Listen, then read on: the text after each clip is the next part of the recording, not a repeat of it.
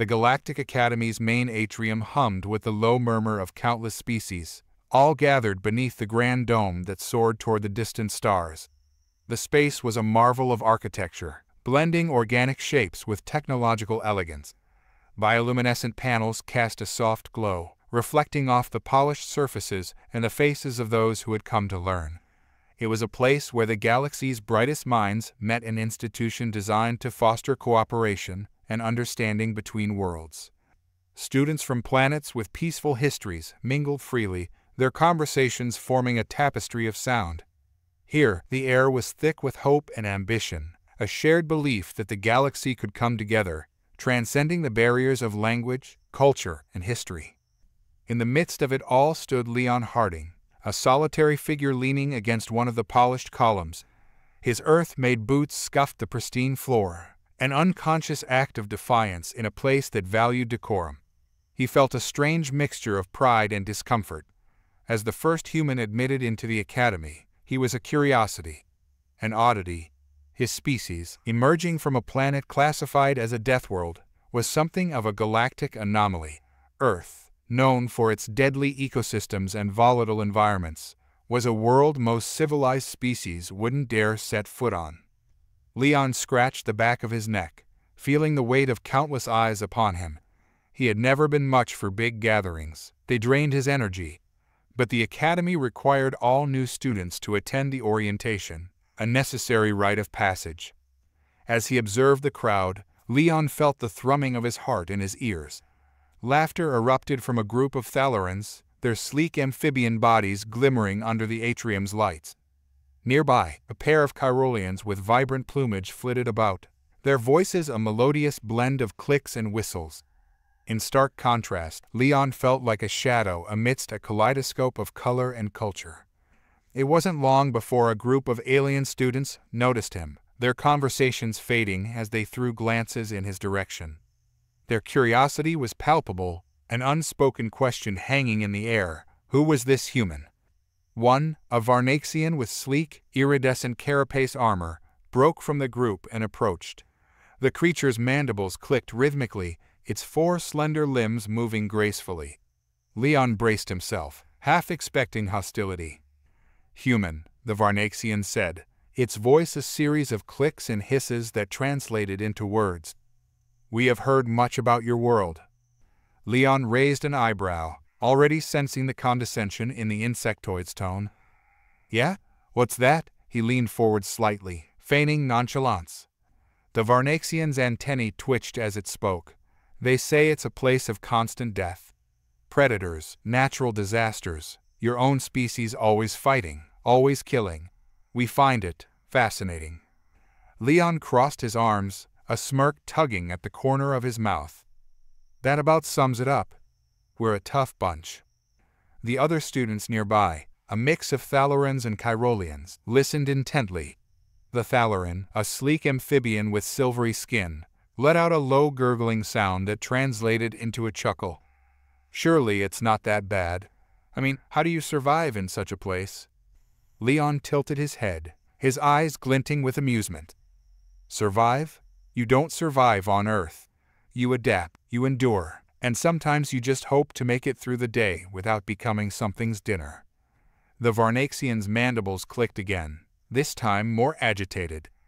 "Exaggeration, surely. No world could be that hostile and still produce intelligent life." Leon's smile widened, the corner of his mouth twitching up in mischief. "You think I'm exaggerating?" He pushed himself off the column, stepping into the circle of curious aliens. "Let me tell you a story." The crowd leaned in, interest piqued. Leon cleared his throat, drawing on memories of his childhood. "Once upon a time, on a planet called Earth, there lived a species that thrived against all odds. We call it the Black Sky." The atmosphere shifted as he began to weave his tale, his voice steady and engaging. "In a time long before the stars aligned for peace, Earth was a battleground. Warring factions, desperate for resources and power, fought endlessly against one another. The air was thick with smoke, and the ground shook beneath the weight of conflict. Imagine, if you will, cities reduced to ruins and landscapes scarred by violence. A shiver of intrigue passed through the group, their eyes wide, absorbing the imagery. The Varnaxian leaned in closer, its mandibles clicking softly. Leon continued, "But amidst this chaos, there was a village, a place where survivors gathered, united by the will to endure. They were not warriors, but farmers and artisans, and they had something the warring factions lacked: hope. This village became a sanctuary, a stark contrast to the destruction surrounding it." "Hope?" the Thalaran gurgled. "What good is hope in a world of violence?" Leon's expression turned serious. "Hope is a powerful weapon. It drives people to act, to fight for a future worth living." The villagers worked together, pooling their resources and knowledge. They learned to defend themselves, not with brute force, but through clever strategies. As Leon spoke, he gestured animatedly, drawing his audience into the world he was creating. They crafted traps and barriers, designed to outsmart the marauding factions. When raiders attacked, the villagers didn't meet them head-on. They used the terrain to their advantage, turning the land into a weapon. The raiders, expecting an easy victory, found themselves ensnared by their own arrogance. "Clever," the Varnaxian interjected, its interest visibly piqued. "And what happened next?" Leon grinned, relishing the engagement.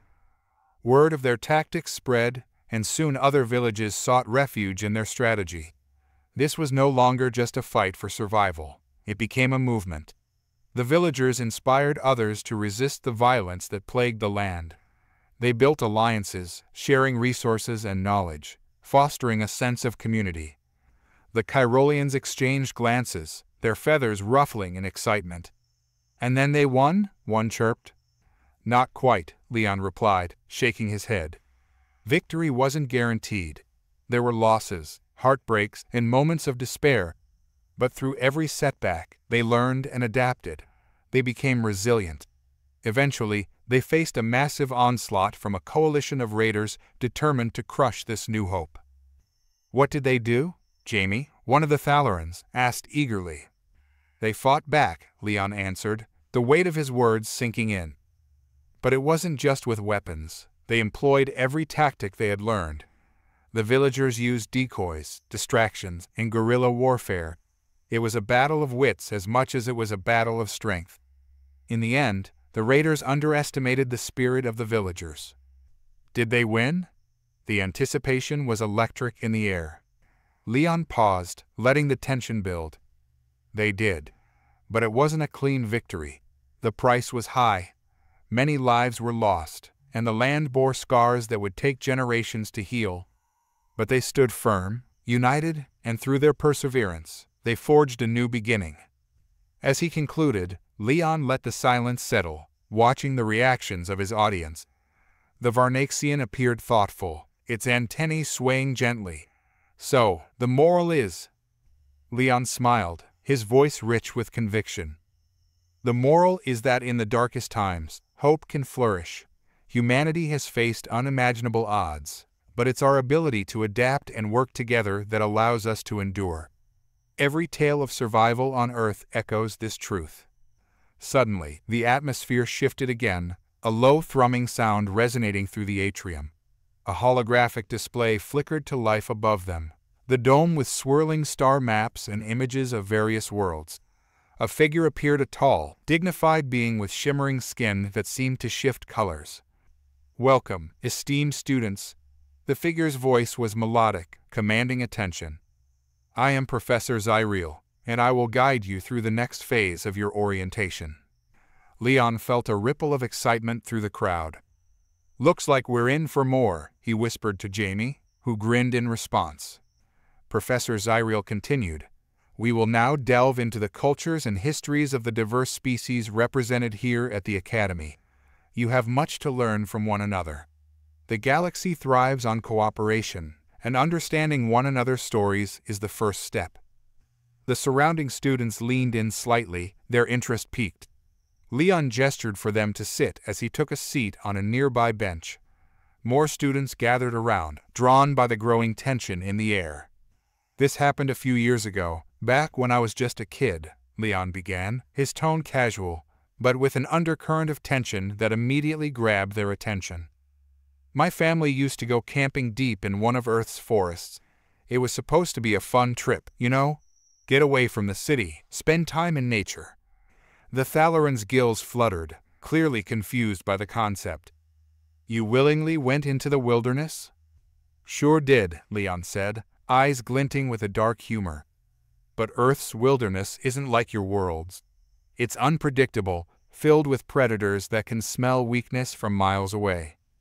The crowd grew quieter as Leon leaned forward, lowering his voice.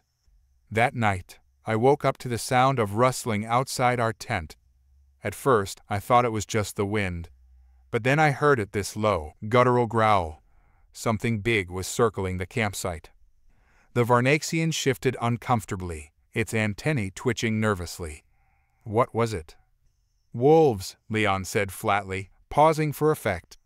A pack of them. They're some of Earth's apex predators, hunters that rely on teamwork to bring down prey much larger than themselves.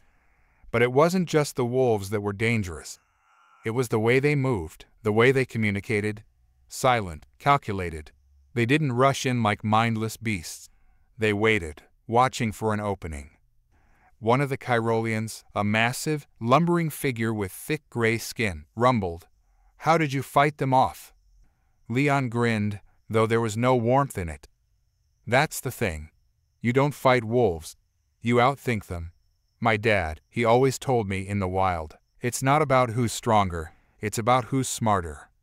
So, I grabbed the closest thing I could find, an old flare gun we kept in the tent for emergencies. The crowd leaned in, hanging on his every word. When they finally charged, I fired the flare straight into the air. The wolves scattered, blinded by the sudden light. It wasn't enough to scare them off for good, but it bought us time. We didn't sleep much that night. We just sat by the fire, waiting, listening to their howls in the dark. Leon's voice trailed off, letting the weight of the story settle over the group. The Thalaran blinked, eyes wide. That sounds horrifying. Leon shrugged. That's Earth for you. You either adapt, or you end up as something's next meal. The Varnaxian clicked its mandibles nervously. That cannot be the norm, can it? Surely not all of your people live in such danger. Leon chuckled. Oh, that was nothing. Just a taste of what Earth has to offer. Wait until I tell you about the time I was caught in the middle of a wildfire. The group exchanged uneasy glances, and for the first time, Leon saw a flicker of real fear in their eyes. He knew they were starting to realize Earth wasn't just some backwater planet. It was a place that forged its inhabitants into something more than just survivors. It turned them into predators in their own right. As Leon leaned back, a small crowd of onlookers had gathered. Word of his tales was spreading, and with each story he told, he could feel their perceptions shifting. No longer was he just the odd human from a death world. He was becoming something else in their eyes, something far more dangerous. By the time the next day's classes rolled around, Leon could feel the shift in the atmosphere. He was no longer just the human, he was the human, the one who came from a planet where death lurked around every corner. His classmates' gazes lingered longer than usual, some filled with curiosity, others with thinly veiled apprehension. Even the professors seemed slightly wary now, their normally smooth tones occasionally faltering when they glanced his way. Leon didn't mind. If anything, it made him chuckle. He wasn't here to make friends, and if a few stories about Earth's darker corners kept him from having to deal with endless questions about humanity, all the better. After the last class, a few students gathered around him in the courtyard, eager for another tale. He pretended not to notice them at first, staring up at the towering spires of the academy, which gleamed under the twin suns of the planet. It was so peaceful here, too peaceful. No predators, no disasters, no constant undercurrent of survival at stake. To Leon, it felt like a hollow kind of perfection. A Thalaran student cautiously approached, his silvery skin shimmering in the fading light. "Leon, if it's not too much trouble," he began, gills fluttering nervously. "We were hoping you could tell us more about Earth." Leon gave a slow smile, feigning reluctance. "You sure about that?" Last time I told a story, half of you couldn't sleep. The small group exchanged uneasy glances, but no one backed down. Leon sighed theatrically and settled down on a bench, gesturing for the others to sit around him. By now, even students from other species had caught wind of his stories, and a few Varnaxians, Chirolians, and Zedrians filtered into the circle. "All right, but remember, you asked for it," Leon said, his voice dropping to a lower, more sinister register. "This one's about one of Earth's oldest enemies. Not animals, not the environment, though those are dangerous enough. This one's about our own people." The students exchanged curious looks, not sure what to expect. Leon leaned forward, his eyes narrowing. "This story takes place in a city called Titan's Reach. It was once a massive metropolis, filled with towering buildings, bustling trade, and millions of people. But everything changed when a rival faction, hungry for power, decided to seize control. The city became a battleground overnight." "Humans fought each other?" one of the Chirolians rumbled, confused. "Why would they destroy their own?" "Power," Leon said simply. "Sometimes people will do anything for it, even turn against their own kind, and that's exactly what happened. Titan's Reach became a war zone. Civilians were trapped in the middle, caught between warring factions, as the city itself began to crumble around them." The crowd was silent now, their attention fully on Leon. "I was just a kid then," Leon continued, his voice taking on a reflective tone. "We lived on the outskirts, where the fighting hadn't reached. But one day, a convoy of soldiers came through, dragging families out of their homes, saying we had to evacuate. They told us it was for our own safety, but we knew better. They wanted the land's strategic ground for their next assault." Leon paused, letting the tension build. "My father wasn't a soldier, but he wasn't about to let some army take our home. He gathered the rest of the families and told them we'd fight. Not with guns or bombs, we didn't have those. We'd fight using the land itself. Guerrilla tactics." The students leaned in, intrigued. Leon could see the doubt in their eyes. They couldn't understand how unarmed civilians could stand a chance against a military force, but they didn't know humans like he did. "We dug tunnels beneath the forest, set traps, ambushed supply lines. It was slow work, dangerous, but we knew the terrain better than they did. The soldiers couldn't move through the trees without us knowing. Every time they sent a patrol, we'd pick them off one by one, without a sound." A Varnaxian clicked its mandibles in disbelief. "And this worked?" Leon's smile didn't reach his eyes. "For a while. But then they brought in their heavy machinery. Tanks, drones, airstrikes. They leveled half the forest trying to root us out. That's when we realized we couldn't win by hiding." He paused, scanning the faces around him, letting the weight of his words sink in. "So we did the only thing left. We lured them into the ruins of the old city, into Titan's Reach itself. The place was a death trap by then. Buildings barely standing, debris everywhere. We knew the layout, but they didn't. It was like hunting in a maze, and we became the predators."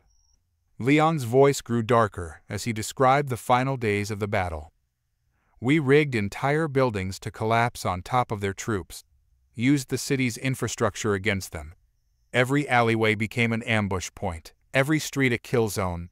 They thought they were hunting us, but we were leading them to their own deaths." The group of students was dead silent now, hanging on every word. Even the Thalaran, who had been so dismissive before, seemed pale, his skin dimming to a dull gray. "By the end of it, the army withdrew," Leon continued. "They lost too many men, and the city wasn't worth the price anymore. But Titan's Reach, it was gone. Nothing left but ruins. We may have survived, but the city didn't." He leaned back, letting the story settle over the group.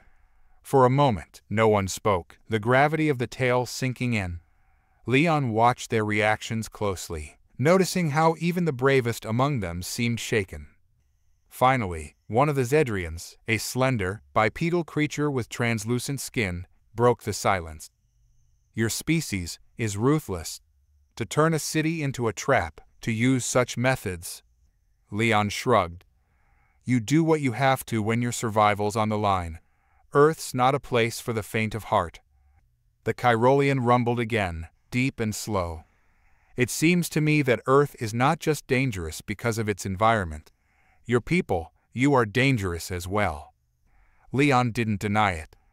We had to become that way. A Deathworld doesn't just shape the land, it shapes the people too. You either learn to adapt, to think on your feet, or you don't make it.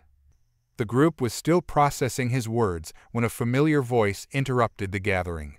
It was Professor Rise, a Zedrian who had been watching from a distance. He stepped forward, his tone curious but cautious. "Leon," the professor said, his thin, alien mouth curling into what might have been a smile. "Perhaps you could share more of these stories with the class. I think it would be an educational experience for the others." Leon chuckled softly, rising to his feet. "Oh, I've got plenty more where that came from." As he walked away, leaving the group of students and the professor behind, Leon couldn't help but feel a sense of satisfaction. They weren't just curious about Earth anymore. They were afraid, and that was just the way he liked it. Leon's reputation spread like wildfire. Every student he passed in the halls of the academy now gave him a wide berth, their faces a mix of wariness and awe. He had only shared a couple of stories, but already the whispers began: Deathworlder, survivor, warrior. His classmates feared him, but they couldn't stay away. Curiosity gnawed at them, a hunger they couldn't quite suppress. A week later, during one of the academy's rest periods, the inevitable happened. A small group gathered in the common room, mostly Zedrians and a few Thalorans, all of them lounging around in the academy's plush seating. It was a rare moment of leisure in a place otherwise devoted to intense study. Leon had been minding his own business, reading over a survival tactics manual from one of the galactic libraries, most of which he found laughably useless. The creatures of other worlds had no concept of true survival. They thought danger was a malfunctioning droid or an unexpected solar storm. They hadn't lived on a world where the planet itself tried to kill you at every turn. One of the Thalorans, a hulking figure named Boric, approached him. His broad, webbed feet padded softly against the metallic floor as his gills flared nervously. "Leon," Boric began, his tone far more respectful than it had been the first time. "The others and I, we were wondering if you might have another story, one from Earth." Leon raised an eyebrow, pretending to be surprised. He let the silence stretch for a moment, savoring the discomfort in the air. "You sure?" Leon asked, looking over at the gathered students. "I don't think you're ready for what Earth really has to offer." Boric swallowed hard, his gills fluttering. "We can handle it. After all, we're learning about survival here, right? What better way than to hear about it from a Deathworlder?" Leon smiled, leaning back in his chair. He was no longer reading. Now he was fully engaged. He could tell they needed the rush, the thrill of hearing something that would rattle their peaceful, predictable lives. And Leon was more than happy to oblige. "All right, then," he said, setting the manual aside. "You want a story? I'll tell you about one of Earth's most terrifying places, the Arctic wastes." Several of the students leaned forward, intrigued. Others, like Boric, looked confused. "The Arctic wastes?" Boric asked, cocking his head. "That doesn't sound very dangerous." Leon grinned. "Trust me, it is. Picture this. Temperatures so cold they can freeze your skin solid in minutes. Wind that cuts through you like knives, turning your breath into ice crystals. And worst of all, the land itself. Endless ice, where the ground can crack open beneath you, swallowing you whole into the freezing abyss. Nothing grows there. Nothing survives there, except us." The room fell silent. Even the sound of the Academy's air filtration system seemed to fade into the background as Leon's words sunk in. "How did your people survive such conditions?" asked a Zedrian, her glassy, translucent skin reflecting the faint glow of the room's lights. "Surely no creature could endure that for long." "That's the thing," Leon replied, his voice steady and serious. "Most don't. The Arctic isn't just a place, it's a test. A test of endurance, of cunning, of pure willpower. Every step you take up there could be your last. If the cold doesn't kill you, the predators might. The Thalaran's gills flared again, the word predators piquing his interest. Predators? Even in such a hostile environment? Leon chuckled. Oh yeah, Earth's got some of the deadliest predators you can imagine. And they don't care how cold it gets. In fact, they thrive in it. Take the polar bear, for example. It's one of the largest land predators on Earth, weighing over 1,500 pounds. You won't see them coming, not until it's too late. Their white fur blends in perfectly with the snow. One moment, you're trudging through the ice, and the next. Leon slammed his hand down on the table, startling everyone. Your dinner. The students recoiled, some with nervous laughter, others with genuine fear in their eyes. But the predators aren't the only thing to worry about, Leon continued, his tone growing darker. The cold messes with your mind. You start seeing things, shadows that aren't there, movement in the corner of your eye. Sometimes it's just the wind playing tricks. Other times it's the ice shifting beneath you, ready to crack open and drag you down into freezing water so cold it'll stop your heart in seconds. A Varnaxian, sitting quietly at the back, spoke up. His chitinous exoskeleton clicked as he shifted uneasily. And yet, your people choose to live there. Leon's expression became unreadable. We don't choose it. But sometimes, survival doesn't give you a choice. There are remote outposts up there, research stations, oil drills, and military bases. People go because they have to. Because Earth always demands a price. The room fell into a deep, contemplative silence, each student grappling with the idea of a place where survival was a daily battle, where death could strike without warning. Leon let the moment linger, watching their reactions. But it wasn't long before another student, this time a Chirolian with jagged, crystalline skin, broke the silence. And you, Leon? The Chirolian asked in a gravelly voice. Have you been to this Arctic yourself? Leon's gaze hardened. Yeah, I have. The room seemed to shrink as the other students leaned in even closer, eager for more. I was part of a survival training mission when I was younger, Leon explained, his voice now tinged with something colder, more personal. Our goal was simple, make it through 2 weeks in the Arctic, cut off from civilization, with nothing but basic gear. The first few days were rough, but manageable. We found shelter, rationed our food, stayed close together to conserve body heat. But then, on the 4th night, Leon paused, letting the tension build. We lost someone. The Thalaran's gills fluttered again. Lost? To what? Still don't know, Leon said softly, his voice carrying a note of sadness. One of the guys, his name was Eric, wandered off during the night. We thought maybe he'd gone to relieve himself, but after an hour, he still hadn't come back. We searched for him for hours, combing the ice, calling his name. But there was no trace. No tracks, no signs of struggle. It was like the ice swallowed him whole. The Zedrian shifted uncomfortably, her translucent skin dimming slightly. And you never found him. Leon shook his head. Not a trace. By the time the mission ended, the search was called off. We had no choice but to leave. But I'll never forget the look in his eyes before he disappeared, like he knew something was coming. Something we couldn't see. The room fell into a heavy silence, and Leon could see the discomfort in their faces. For a moment, even the Thalarans, known for their resilience and strength, seemed unsettled. That's Earth for you, Leon said quietly. A place where even the strongest can vanish without a trace. No one's safe, not from the cold, not from the land, and not from what lives in the shadows. With that, Leon stood up, leaving the group to sit in their silence, the weight of his words pressing down on them like the Arctic winds. He didn't need to stay to know that the seed of fear had already taken root in their minds. After that day, Leon noticed a shift in the Academy's atmosphere. His classmates didn't just avoid him anymore. They seemed genuinely afraid. And yet, there was always a new face waiting at the edge of a group. Someone who hadn't heard the stories yet, or someone who had, but still craved more.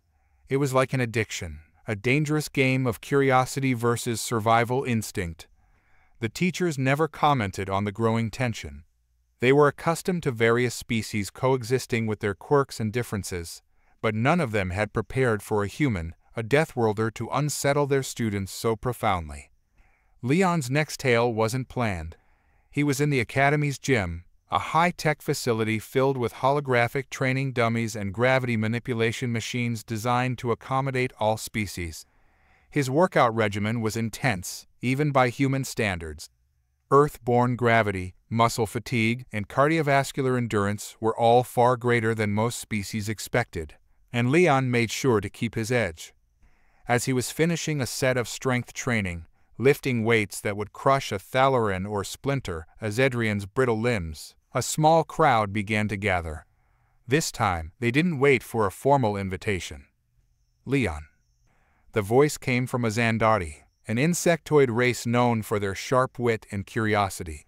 It was Kaoris, one of the few who hadn't directly interacted with Leon since his arrival, but had observed him from a distance. "What is it?" Leon grunted, lowering the massive barbell back onto its stand. His muscles ached, and sweat glistened on his skin, but he was nowhere near finished. Kaoris hesitated, his mandibles clicking softly. "We were talking about Earth again. The others said you've faced predators before. Actual creatures that hunt and kill humans." Leon grabbed a towel and wiped his brow, his eyes narrowing at the Xandari's request. He wasn't surprised that the fascination with Earth had turned toward its wildlife. To most of these students, their homeworlds were relatively tame, harsh in their own ways, but not hostile, not like Earth. "Predators, huh?" Leon muttered, draping the towel over his shoulders. "You want to know what hunts humans?" Kaoris's mandibles clicked faster, a sign of nervous excitement. "Yes. We're curious about what kind of creatures could pose a threat to your kind. You're known for being resilient." Leon chuckled, but there was no humor in it. "Resilient doesn't mean invincible. Earth has plenty of creatures that could end you in seconds if you're not careful." He could see the interest flare in the crowd that had gathered: Zedrians, Thalarans, Kyrolians, even a couple of Varnaxians. They were all waiting for him to speak. And so, he did. "Let me tell you about the Amazon." The name itself seemed to have no meaning for them, which only fueled their curiosity further. "The Amazon is a jungle," Leon explained. "A massive one, covering millions of square kilometers of land. It's so thick with trees and vegetation that sunlight barely reaches the ground in some places. But what makes it dangerous isn't the plants, it's the animals. The predators." Kaoris tilted his head. "What kind of predators?" Leon took a deep breath, recalling the dangers that lurked within the Amazon's dense foliage. He had never faced them directly, but he'd been trained to respect their power, their cunning. They were nature's perfect killers. "Jaguars," he began, locking eyes with the crowd. "Massive cats, capable of blending into the shadows so well that you won't see them until it's too late. They're strong enough to crush a human skull with a single bite." Several of the students shuddered at the thought, their imaginations painting vivid pictures of these unseen killers lurking in the dark. "But that's not the worst of it," Leon continued, his tone darkening. "The jungle itself is alive: poisonous plants, venomous insects, parasitic organisms that can burrow into your skin and lay eggs inside your body. You could be walking along, thinking you're safe, and then you're infected. And you wouldn't even know it until it's too late." A Kyrolian's crystalline skin shimmered uneasily. "Infected? What do you mean?" Leon smirked, enjoying the tension building in the room. "There's a parasite called Kangaroo. It's a tiny fish, no bigger than a finger, but it's notorious for one thing: it swims into your body through any opening it can find. Once it's inside, it latches on and starts feeding. Imagine that: a creature living inside you, eating you from the inside out." Gasps of horror spread through the group. Even Kaoris, who had been so eager to hear about Earth's dangers, recoiled at the thought. "Humans have ways of dealing with these threats," Leon added. "But the jungle doesn't care about our technology, our intelligence. It's raw, primal. It's a place where even the most advanced weapons won't save you if you're not prepared." The Thalorant, Boric, who had heard Leon's previous stories, couldn't contain his disbelief. "But surely you don't go into such places willingly? Why would your people even live near such death zones?" Leon's eyes grew distant, as though he were recalling something deeply personal. "Sometimes we don't have a choice. Earth has cities, technology, and safe zones, but it's not like the planets you're used to. No matter where you go, there's danger. Whether it's in the depths of the Amazon, the frozen tundras of the Arctic, or the vast deserts where the sun can cook you alive, we're always fighting to survive. Always." A heavy silence fell over the room, the weight of Leon's words pressing down on everyone. But then, one of the Chirolians, a younger student with shimmering, violet crystals embedded in his skin, spoke up. How do you live with that, knowing that death is always so close?" Leon looked at him, his gaze hard and unyielding. "You don't have a choice. You adapt, or you die. That's the way of Earth." For a long moment, no one said anything. The students shifted uncomfortably, exchanging nervous glances, unsure of how to respond. They had come to the academy to learn survival, to face challenges they thought were insurmountable. But nothing they had experienced, nothing they had trained for, compared to what Leon described. Earth was a place of nightmares, a world where survival was a daily battle. And yet, Leon was standing there living proof that it could be done. That humans, despite everything, could endure. Kaoris broke the silence, his mandibles clicking thoughtfully.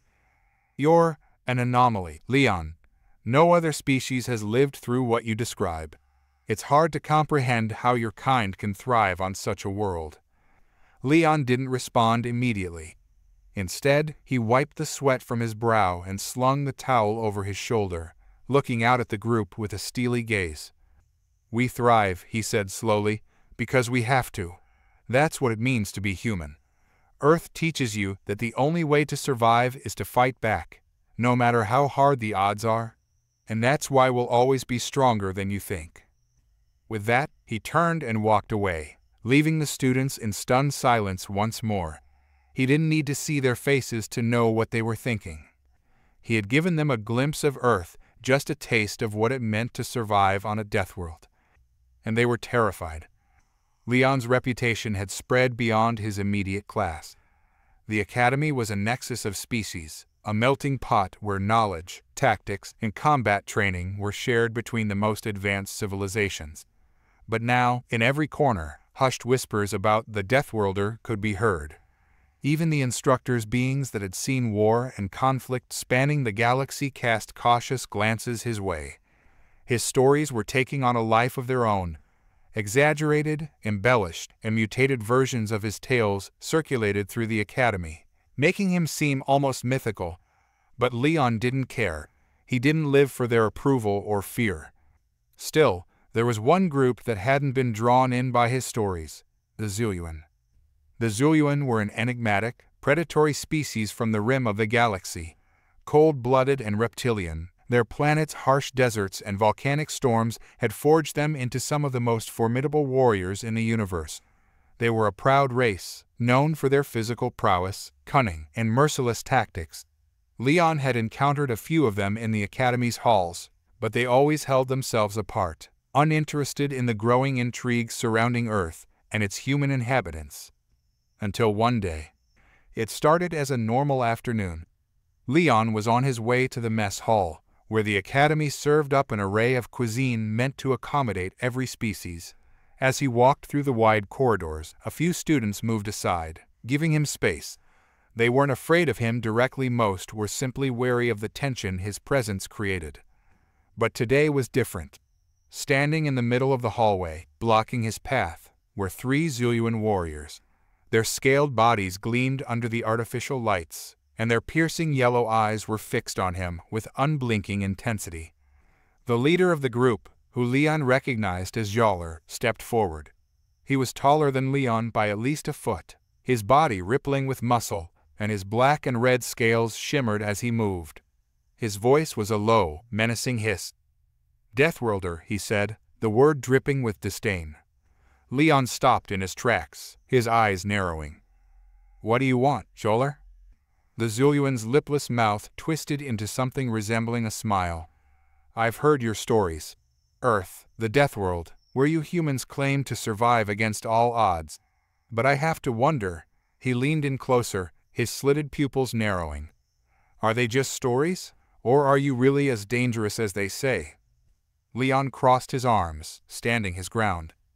"You looking to find out?" Jaller let out a sharp, hissing laugh. "I've faced warriors from every corner of the galaxy. I've fought in the blood pits of Gazrak and wrestled the storm beasts of Marak. Your tales sound like children's nightmares compared to what I've seen." Leon smirked, unfazed by the Zuluan's bravado. "Then you haven't been to Earth." The tension between them crackled in the air, drawing the attention of other students who had been passing by. A crowd began to gather, sensing that something was about to go down. Jaller tilted his head, his yellow eyes gleaming with malice. "You speak of Earth like it's a trial by fire, but I think you've grown soft here, Deathworlder. Tell me, what's the worst creature you've faced? Surely it can't compare to the beasts of my homeworld." Leon's eyes hardened. He wasn't in the mood for a pissing contest, but the Zuluan's arrogance grated on him.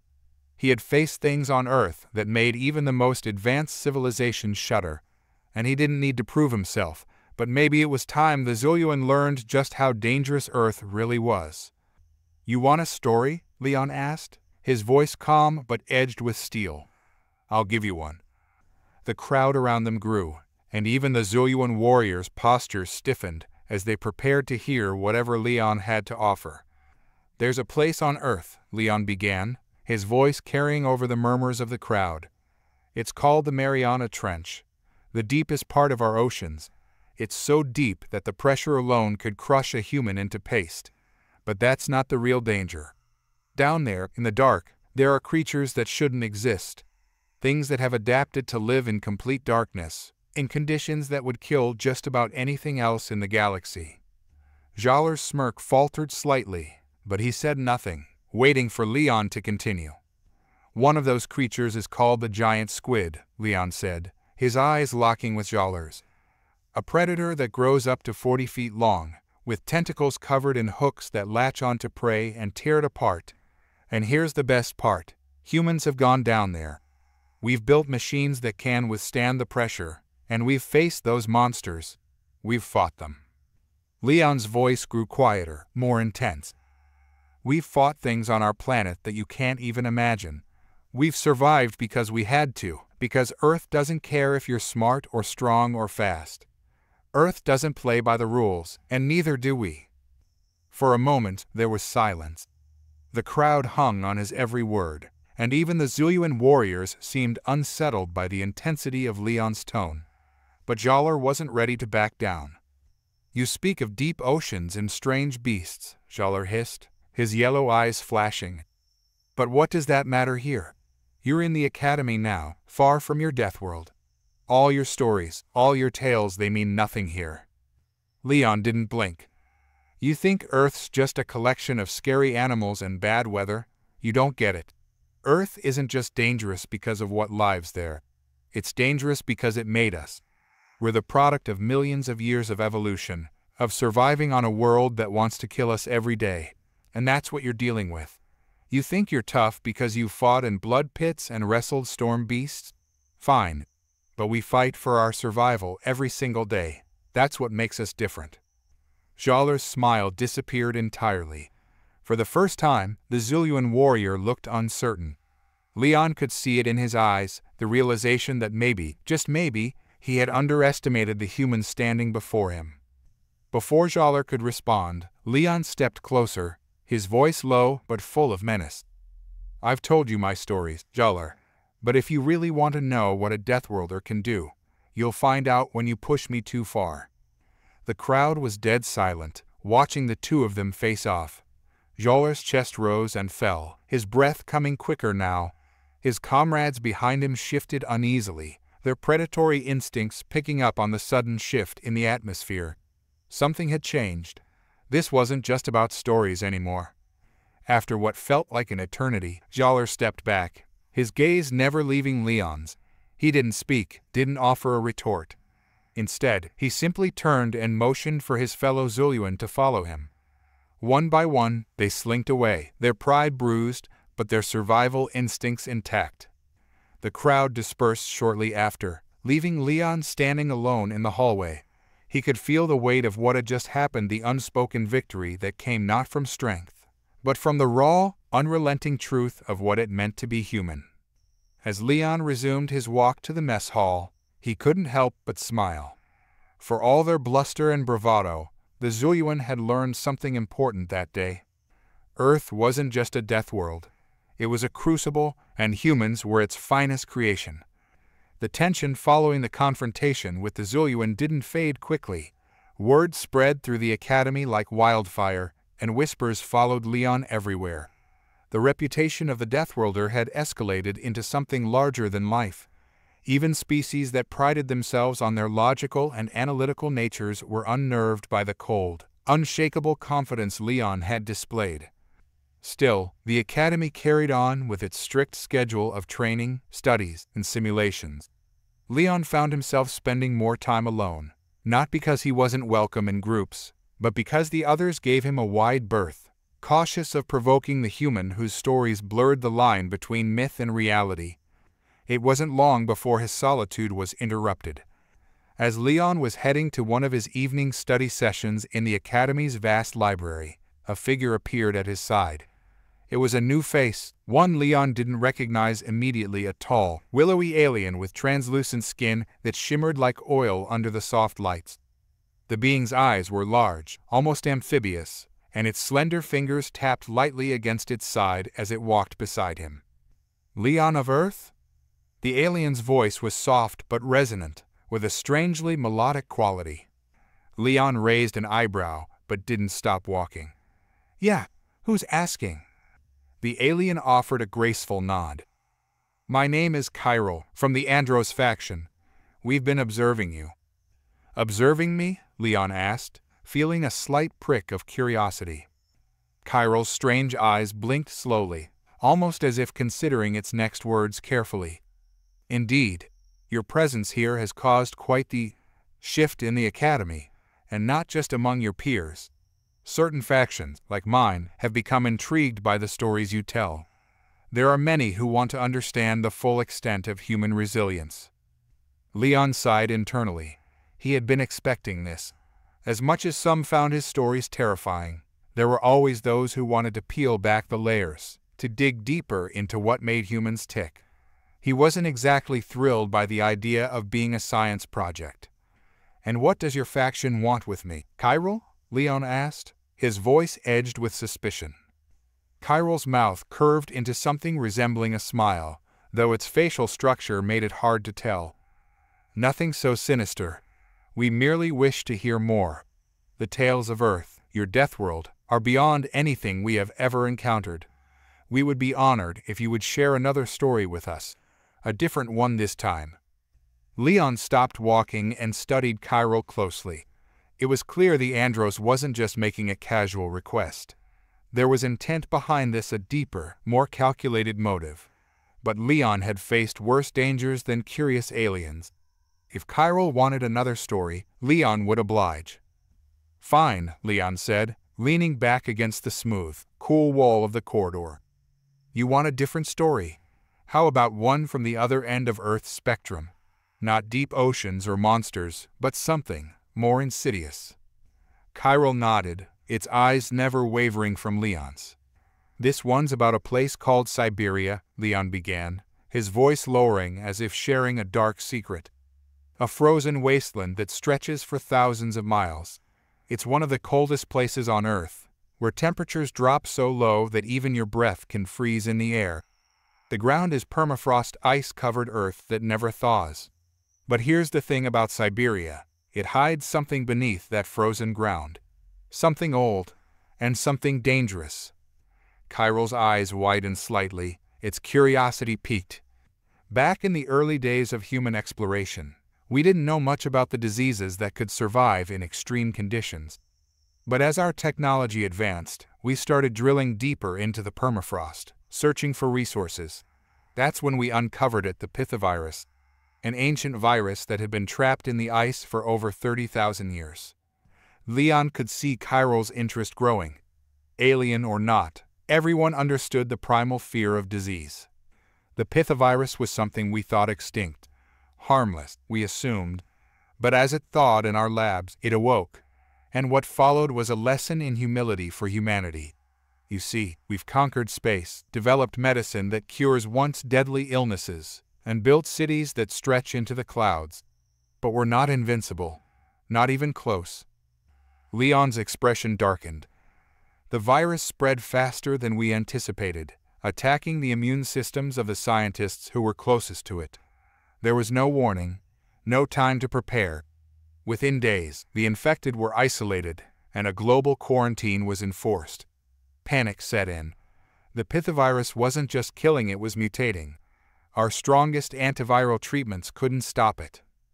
Chiral's breathing slowed, its gaze fixed entirely on Leon. The alien, for all its calculated control, seemed unnerved by the story's sudden turn. Leon continued, his voice a chilling whisper now. But we humans have a way of surviving, no matter how dire the situation. In our darkest hour, when everything seems lost, we innovate.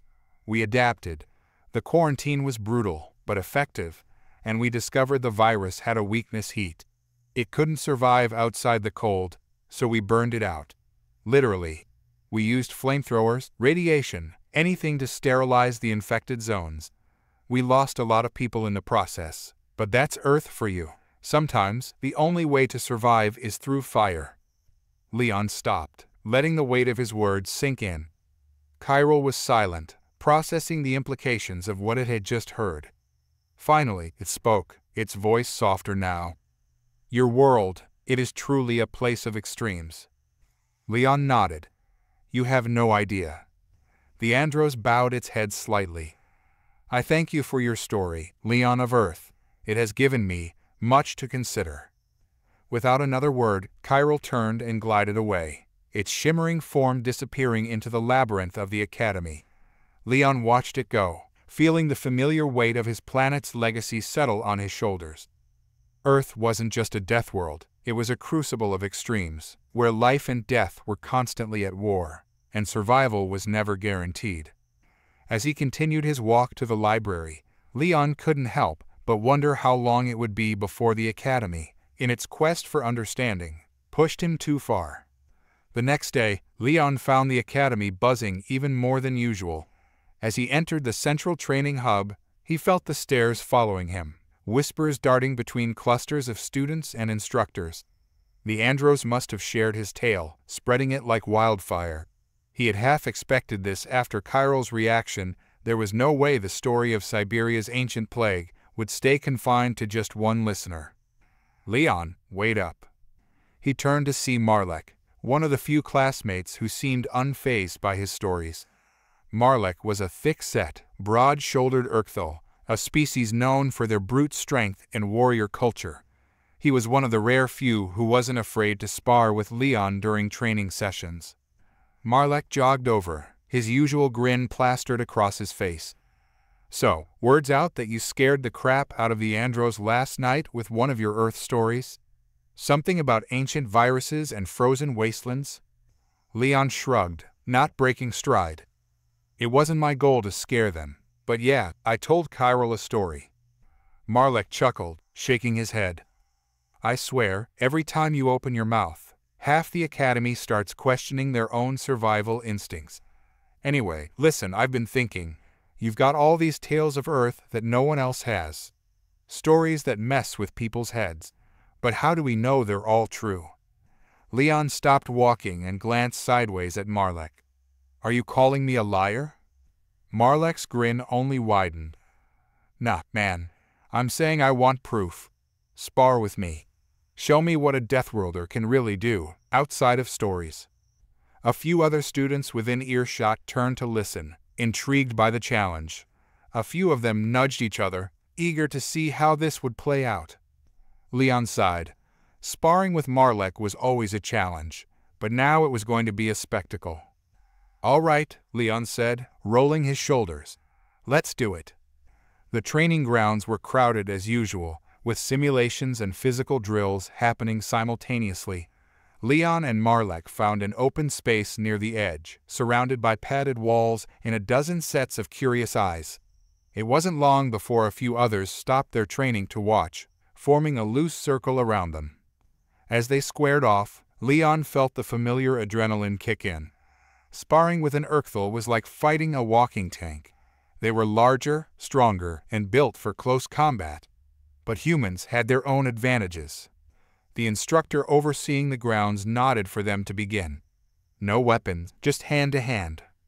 Marlek moved first, fast for his size, his massive arms swinging in a wide arc meant to catch Leon by surprise.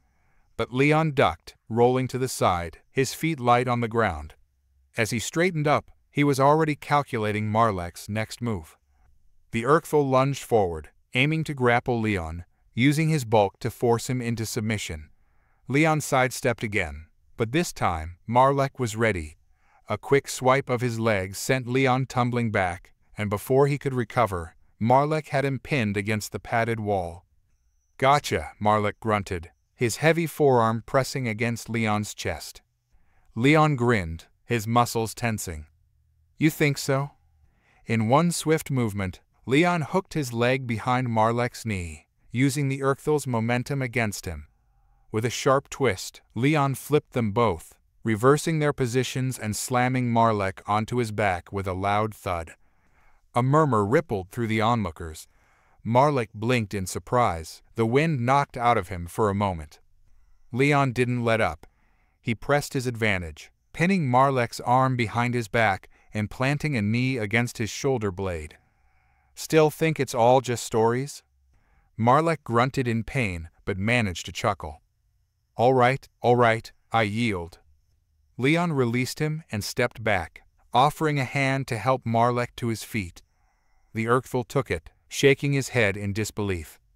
"Damn, Deathworlders really don't play around, huh?" Leon shrugged, brushing off the dust. "Earth doesn't give you much of a choice." The crowd dispersed, a few of them whispering amongst themselves, clearly impressed by what they'd just witnessed. Leon noticed some of the more skeptical students giving him a new kind of respect, though whether it was admiration or fear, he couldn't tell.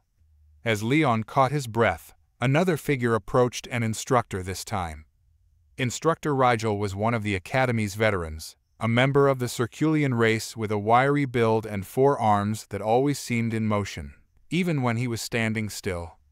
"Impressive, Leon," Rigel said, his voice like gravel. "You've been making waves here, not just with your stories, but now with your physical prowess.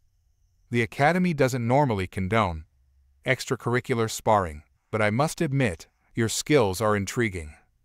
Leon wiped the sweat from his brow. "Just keeping sharp, instructor." Rigel's eyes narrowed slightly. "Perhaps, but there's more to it than that, isn't there? You've proven that you're more than just a storyteller.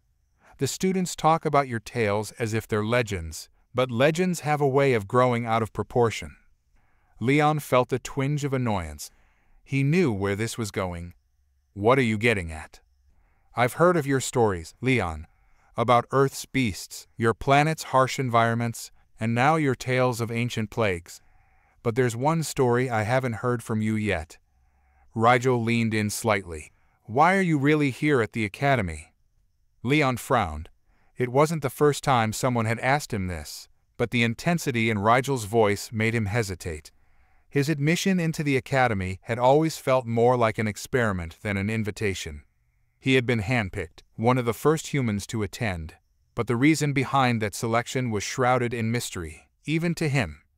"Same reason as everyone else," Leon said evenly. "To learn, train, and be the best." Rigel's expression didn't change, but his eyes remained locked on Leon's. "Perhaps, but I have a feeling there's more to it than that.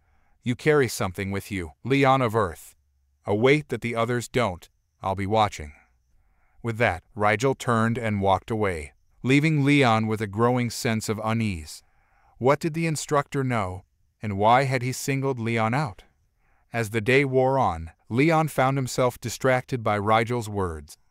The Academy had always been a proving ground, but now it felt like something else, a place where secrets were being kept, not just by the instructors, but by the very students who surrounded him. That evening, as Leon returned to his quarters, he couldn't shake the feeling that something bigger was at play. The stories he'd told had painted Earth as a place of danger, of survival, but maybe the real danger wasn't on Earth at all. Maybe it was here, lurking in the shadows of the Academy, waiting to be uncovered. As the sun dipped below the horizon, casting long shadows across the Academy grounds, Leon stood before his classmates, a sense of anticipation coursing through him.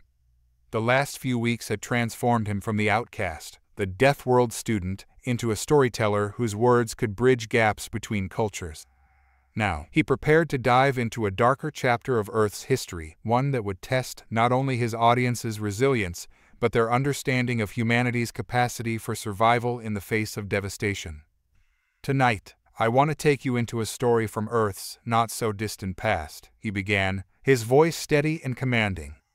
It's a tale that speaks of humanity's darkest hours, the tale of the black sky. The room fell silent, the students leaning in closer, their expressions a mix of curiosity and apprehension. Leon took a deep breath, recalling the bleak landscape he would describe. Imagine a world ravaged by relentless war, cities reduced to rubble, landscapes poisoned by the very technology that once promised progress. The sky was blackened, choked with ash and the remnants of countless battles. He could see the students' faces shifting, their imaginations ignited by his words. In this world, two factions arose from the ashes: the scavengers, who thrived on the remnants of the old civilization, and the purists, who believed in a new way of life free from the taint of technology. But survival, my friends, is a complicated game. As he spun the narrative, Leon introduced his characters: Sam, a cunning scavenger leader, and Alex, a fierce purist warrior. Sam was born in the ruins, a street-smart survivor who knew how to navigate the toxic terrain. Alex, on the other hand, was raised in a commune, taught to reject the old ways and embrace a simpler, purer existence. The setting shifted in Leon's mind as he painted a vivid picture. It was a dry, desolate landscape where the air was thick with the stench of decay. The ground was cracked, and any hint of vegetation was twisted and blackened, struggling to exist. In this environment, both factions coveted a hidden cache of clean water, an invaluable resource that could tip the balance of power. He paused, letting the tension build. One fateful day, whispers of the cache reached both camps. Sam gathered his loyal band of scavengers, while Alex rallied her purist fighters. They were both driven by desperation, each determined to seize the water and secure their survival. Leon's voice lowered, drawing his audience into the gravity of the impending conflict. The battle commenced at dawn, under a sky heavy with ash. The scavengers, nimble and resourceful, moved stealthily through the debris, using the ruins as cover. The purists, clad in makeshift armor, stood firm, believing their cause was righteous. As the battle unfolded in Leon's narrative, he described ambushes and skirmishes, the chaos of war echoing through the desolation. Sam, quick-witted and strategic, employed guerrilla tactics. He had a knack for outsmarting his enemies, setting traps that exploited their rigidity. While the purists charged forward, their conviction blinding them to the dangers around them, Sam's crew struck from the shadows, taking them by surprise. The crowd was rapt, eyes wide as they envisioned the turmoil. But it wasn't just physical strength that determined the outcome. The environment itself became an adversary. The air grew thicker with toxic fumes, and both sides were forced to adapt. Those who failed to heed the signs of danger paid the price. Leon introduced a critical turning point in the story. Amid the chaos, Alex found herself separated from her unit. In that moment of vulnerability, she was forced to confront her own beliefs. Was survival worth sacrificing her values? As she struggled to navigate the ruins, she stumbled upon one of Sam's traps, a makeshift pit covered in debris. His audience leaned closer, enraptured. Just when it seemed she would fall into the trap, Sam appeared. Instead of finishing her off, he hesitated. He recognized in her eyes the same desperation he felt, the same will to survive. "What if we work together?" he suggested, his voice low but filled with urgency. "We both need that water. Let's outsmart our factions together." The tension hung in the air, Leon's voice a whisper as he continued. Alex, torn between duty and survival, considered his offer. She understood that their true enemy wasn't each other, but the toxic world they inhabited, and the very ideologies that had led them to this point. With the battlefield as their backdrop, Leon detailed how they formed an uneasy alliance. They began to strategize, pooling their knowledge of the terrain and their respective factions. Sam taught Alex about stealth, while she shared the purist's emphasis on community and collective strength. They set a plan in motion, one that would not only secure the water, but also challenge the foundations of their warring ideologies. As the climactic moment approached, Leon's voice rose, fueled by the urgency of the tale. Together, they devised a ruse that would lead their factions into a trap of their own making. They created illusions, using the environment to their advantage, and for a brief moment, the fighting stopped.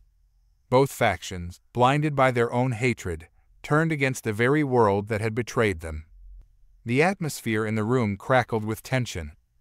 The battle raged on, but this time it was chaos.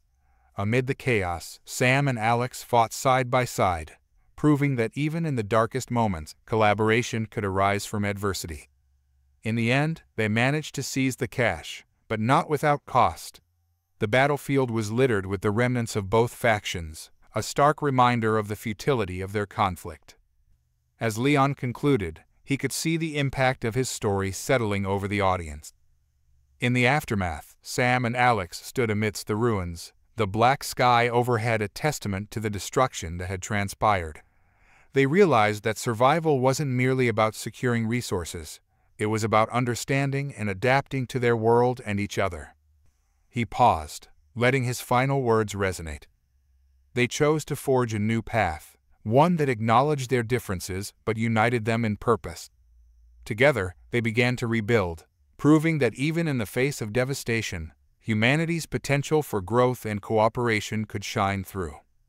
The room erupted into applause, a wave of appreciation washing over him.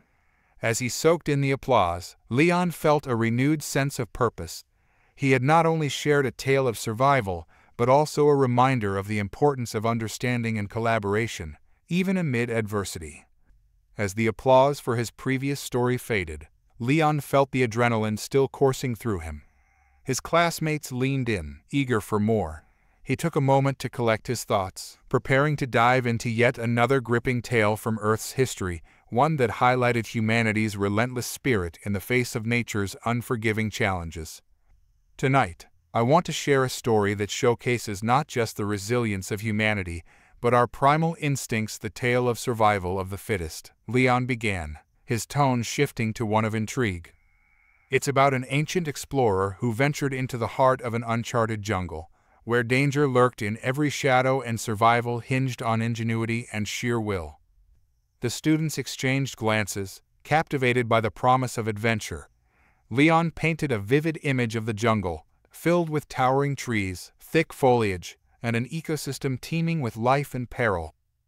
This is not just any jungle, it's a place where every creature, from the smallest insect to the largest predator, has evolved to survive. Our protagonist, a daring human named Marcus, sought the thrill of exploration and the discovery of uncharted lands. He described Marcus's background, a seasoned explorer with a thirst for adventure. Marcus was a man driven by curiosity, armed only with minimal supplies, a knife, a small amount of food, and an indomitable spirit. His goal? To navigate the depths of this jungle and uncover its secrets. As Leon narrated, he could see the audience becoming immersed in Marcus's journey. Upon entering the jungle, he was immediately struck by its overwhelming beauty and danger. The air was thick with humidity, and the sounds of wildlife enveloped him, chirping insects, rustling leaves, and distant roars that echoed ominously. Yet, he pressed on, driven by the promise of discovery. Where was he headed? One of his classmates called out, curiosity sparkling in her eyes.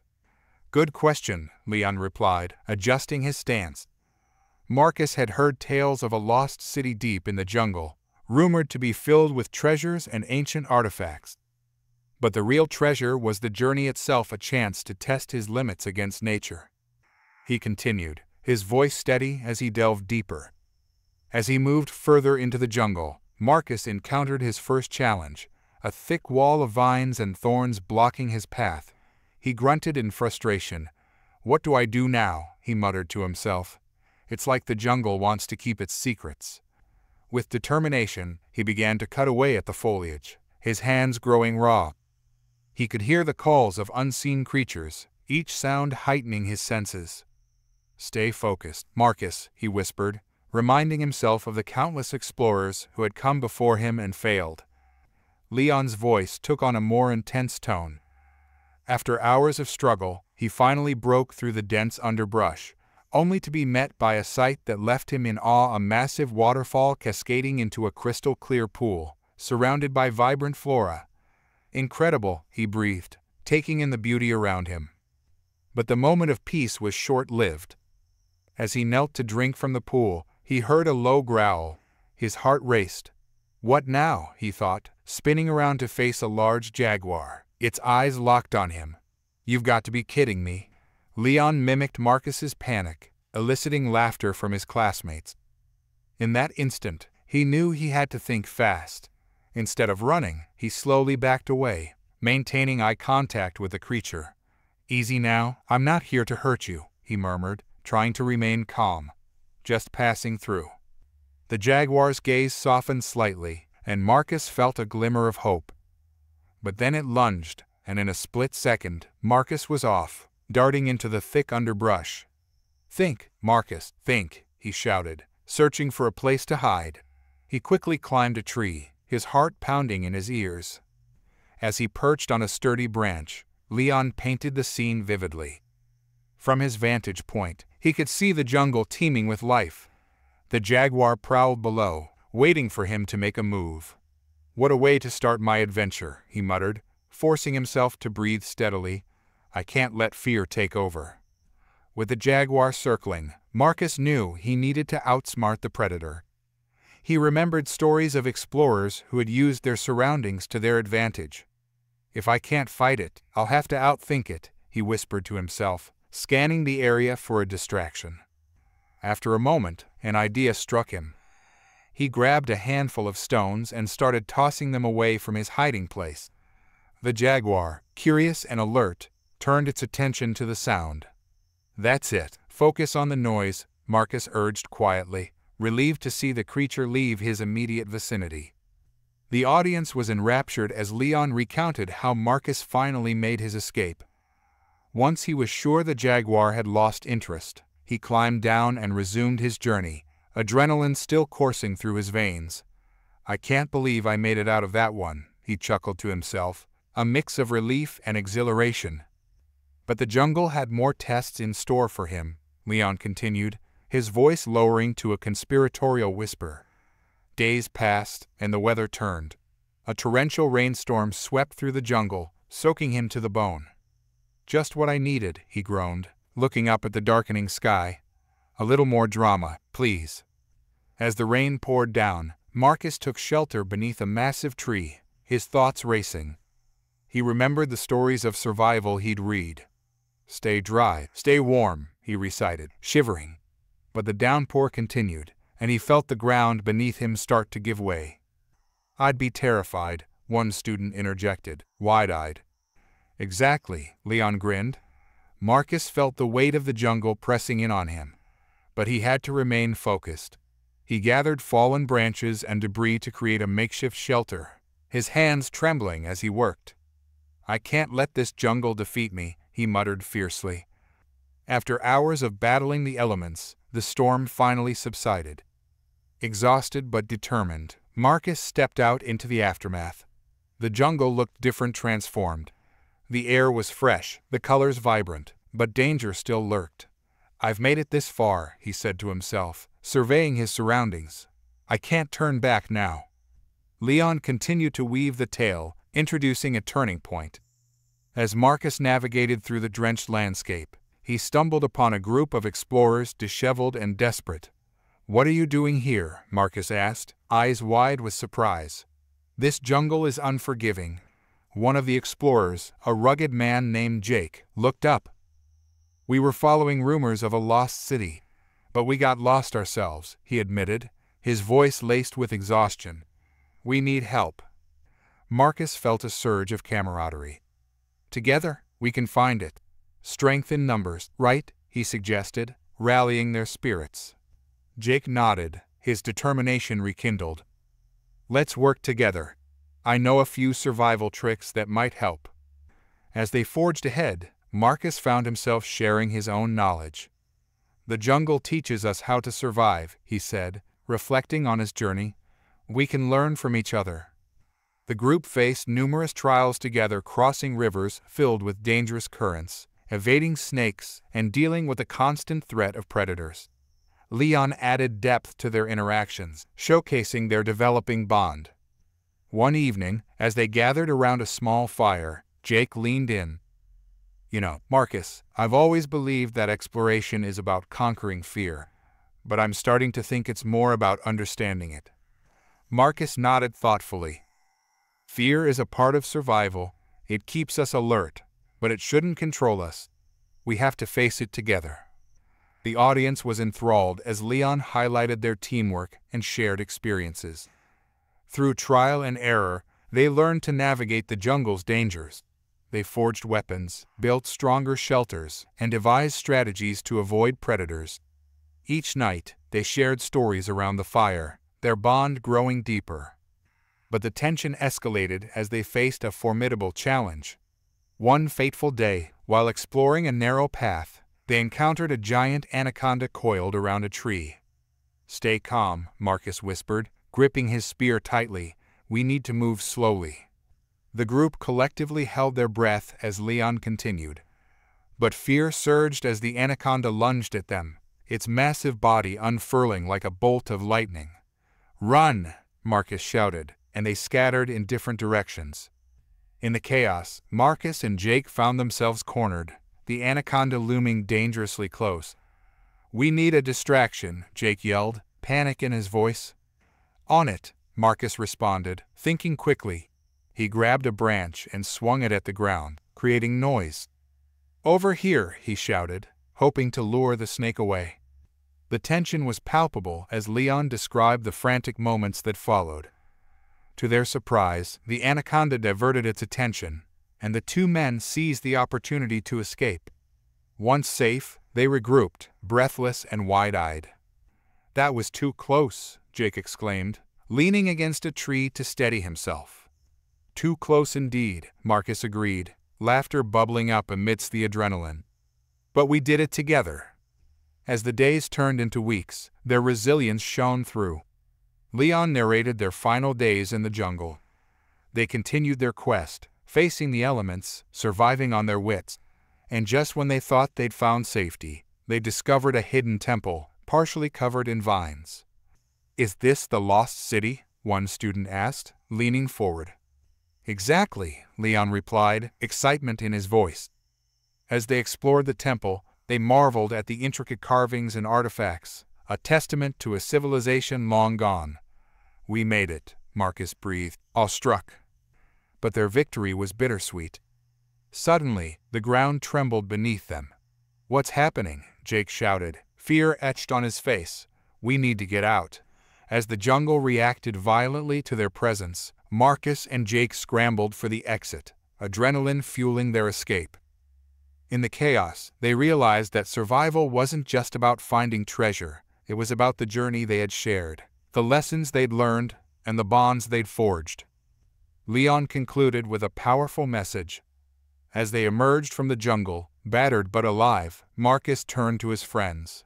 "We didn't just survive, we thrived," he said, a grin spreading across his face. "Together, we faced the jungle, and it couldn't break us." The room erupted in applause, the thrill of the story lingering in the air. Leon smiled, feeling a sense of fulfillment. He had not only shared a tale of survival, but also illustrated the power of collaboration and the depths of human resilience. As the applause faded, Leon looked at his classmates, their faces glowing with inspiration. Remember, no matter the challenges we face, it is our adaptability and spirit that will guide us through the darkest jungles of life." With that thought echoing in the air, he prepared for the next story, eager to explore the myriad facets of humanity's journey. The applause for "Survival of the Fittest" still resonated in the room as Leon stepped back, catching his breath. His classmates leaned in, their eyes wide with anticipation for what was next.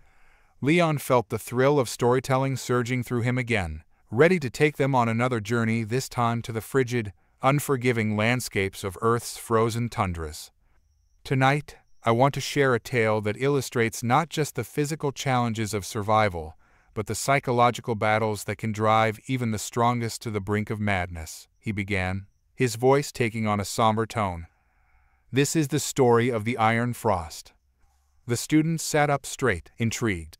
Leon painted a vivid picture of the tundra, a landscape marked by endless white, piercing winds, and an oppressive silence that could unnerve even the most experienced adventurers. Our protagonists are a group of explorers led by a determined woman named Elena. She's not only a skilled navigator, but also a brilliant scientist, driven by a desire to study the effects of climate change in one of the harshest environments on Earth. As Leon elaborated, he described the team. 3 other explorers, each with their own specialties, a seasoned mountaineer named Raj, a survivalist named Tom, and an eager young intern, Jamie, who had never faced such extreme conditions. They set out with high hopes and a truckload of gear, ready to brave the frozen wilderness. But as they ventured deeper into the tundra, they quickly discovered that this was no ordinary expedition. Why were they studying climate change? One student asked, curiosity igniting in her eyes. Great question, Leon replied, adjusting his stance. Elena believed that understanding the effects of climate change on the tundra would help shape future policies. But what they didn't anticipate was the ferocity of the elements. As he continued, Leon's tone shifted to reflect the growing tension. Days into their trek, a fierce blizzard swept through, transforming the landscape into a white abyss. Visibility dropped to nearly zero, and the wind howled like a living entity, threatening to swallow them whole. He recounted how the team huddled together in their tent, shivering and anxious. Elena checked the weather reports, her brow furrowed. This storm wasn't predicted, she said, frustration bubbling beneath her calm exterior. We need to wait it out. Wait it out. We'll freeze, Raj snapped, his voice tight with panic. We have to move, or we'll die here. If we don't stick together, we'll definitely die, Elena countered, her voice steady. We need to think this through. Leon's classmates leaned closer, fully engaged as the storm raged outside, mirroring the conflict within the tent. As hours turned into days, supplies dwindled and tension mounted. The endless white outside pressed in on them, a constant reminder of their isolation. Jamie, the young intern, began to show signs of distress. What if we never get out of here? She whispered, her voice trembling. Tom, trying to ease the growing fear, responded, We just have to hold on. We're trained for this. We've faced tough situations before. But as the storm continued, the group's mental states began to fray. The constant howling of the wind became maddening. Raj snapped one night, shouting, I can't take it anymore. I need to see something other than this hell. Elena tried to calm him. We can't afford to make reckless decisions. We need to stay focused and support each other. Support each other? We're stuck in this icebox. Raj's frustration echoed through the cramped space. I'd rather face the storm than sit here and wait to die. Leon's voice grew tense as he described the pivotal moment that shifted their fate. On the 4th day, the blizzard finally began to relent. The team emerged from their tent, eyes squinting against the glaring white. But the relief was short-lived. They realized they were disoriented. The landscape had changed dramatically, landmarks erased by the storm. Which way do we go? Jamie asked, panic creeping into her voice. I don't remember anything. Elena looked around, her heart sinking. We'll have to retrace our steps. Stay close, and whatever happens, we stick together. Determined, they set out, but the cold was unforgiving. It seeped into their bones, each breath a painful reminder of their dire situation. Leon described the biting winds and how the chill gnawed at their spirits. "It's just a bit further," Elena encouraged, though her voice was strained. The further they traveled, the more they struggled. As hours passed, exhaustion set in. Raj lagged behind, his face pale. "I can't keep going," he gasped, falling to his knees. "Just leave me. I can't do this anymore." "No," Elena shouted, rushing back to him. "We're not leaving anyone behind. You're strong, Raj. You can do this." She offered him her arm, but the weight of despair loomed heavy in the air. Leon noted the shift in the group's dynamics as they faced not just the physical challenges of the tundra, but also the psychological toll. The isolation began to play tricks on their minds. They started hearing things, a soft whisper carried by the wind, voices calling them to turn back. "Did you hear that?" Jamie asked, glancing nervously at the others. "It's just the wind," Tom replied, though his voice wavered. "Focus on moving forward." But doubts lingered. As night fell, they set up camp, huddled together for warmth. The tension was palpable.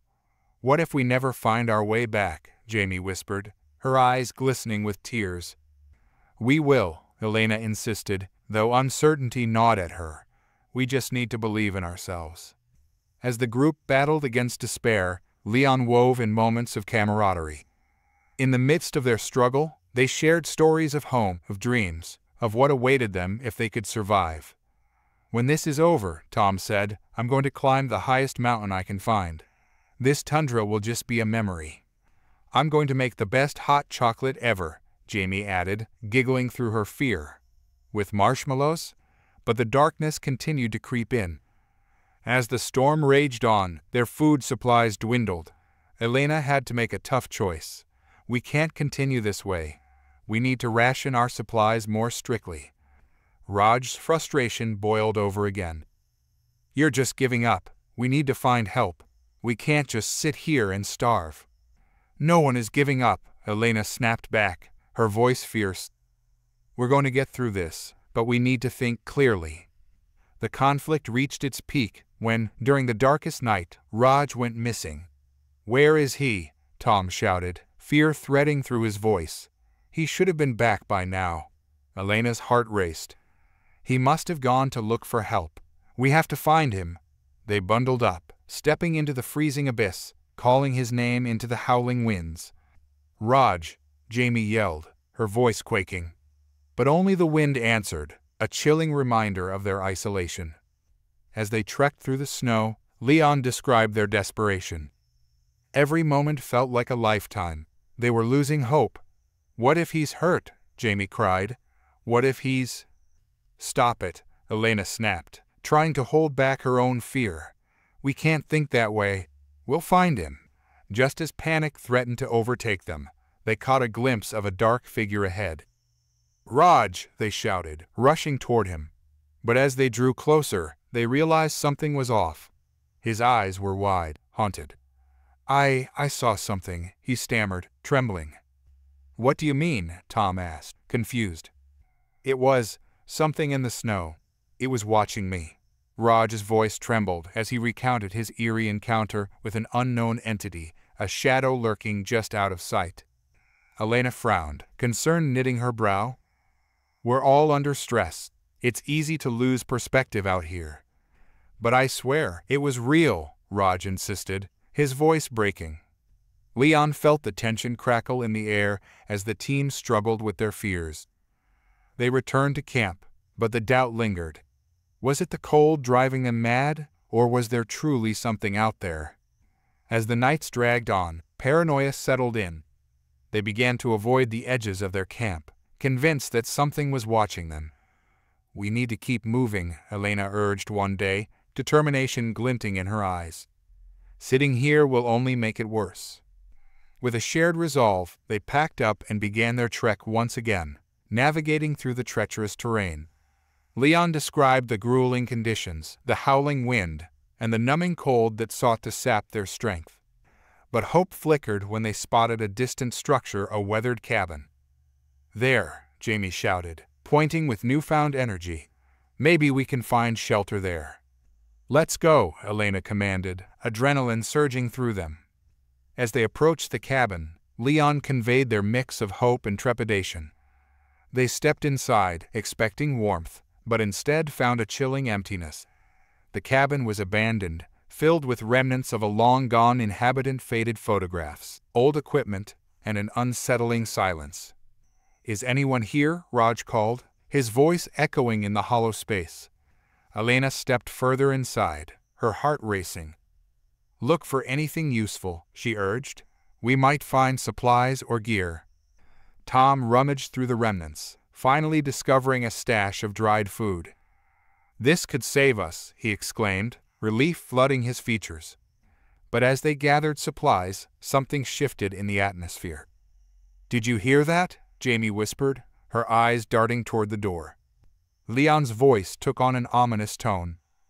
Outside, the wind howled, and they felt a presence, as if the tundra itself was alive and watching.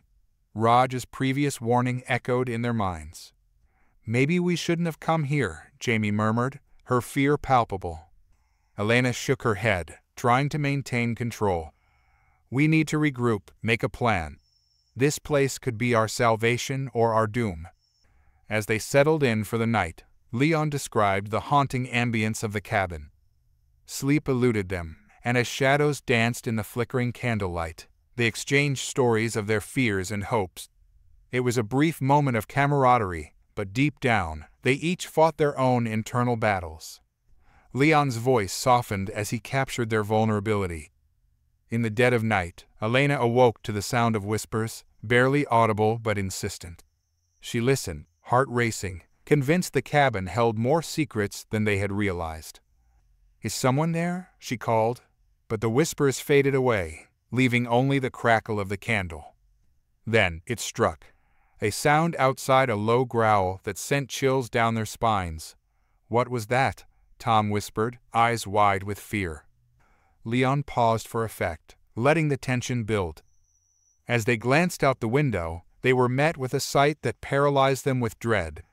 Shadows moving, grotesque forms flickering in and out of sight, creeping closer. "We need to leave," Raj shouted, panic setting in. "Now!" But Elena, despite her own fear, stood firm. "We can't just run into the storm. We need a plan." "What plan?"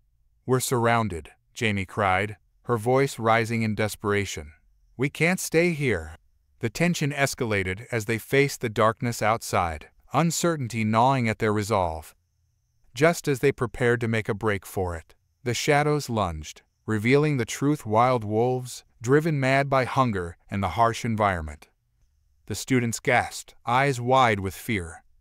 "We can't fight them," Tom shouted. "We need to get out." Elena, adrenaline coursing through her, took charge. "Follow my lead. We make a run for it. Stick together." With hearts pounding, they dashed from the cabin, the wolves hot on their heels. The blizzard whipped around them, a cacophony of wind and howls. They pushed forward, fear propelling them into the frozen unknown. Leon's words painted a vivid picture of their desperate flight. With each step, the frost bit at their skin, but the heat of survival ignited their spirits. They sprinted through the snow, relying on each other to stay focused. Just when they thought hope was lost, a flicker of light appeared in the distance, a search party.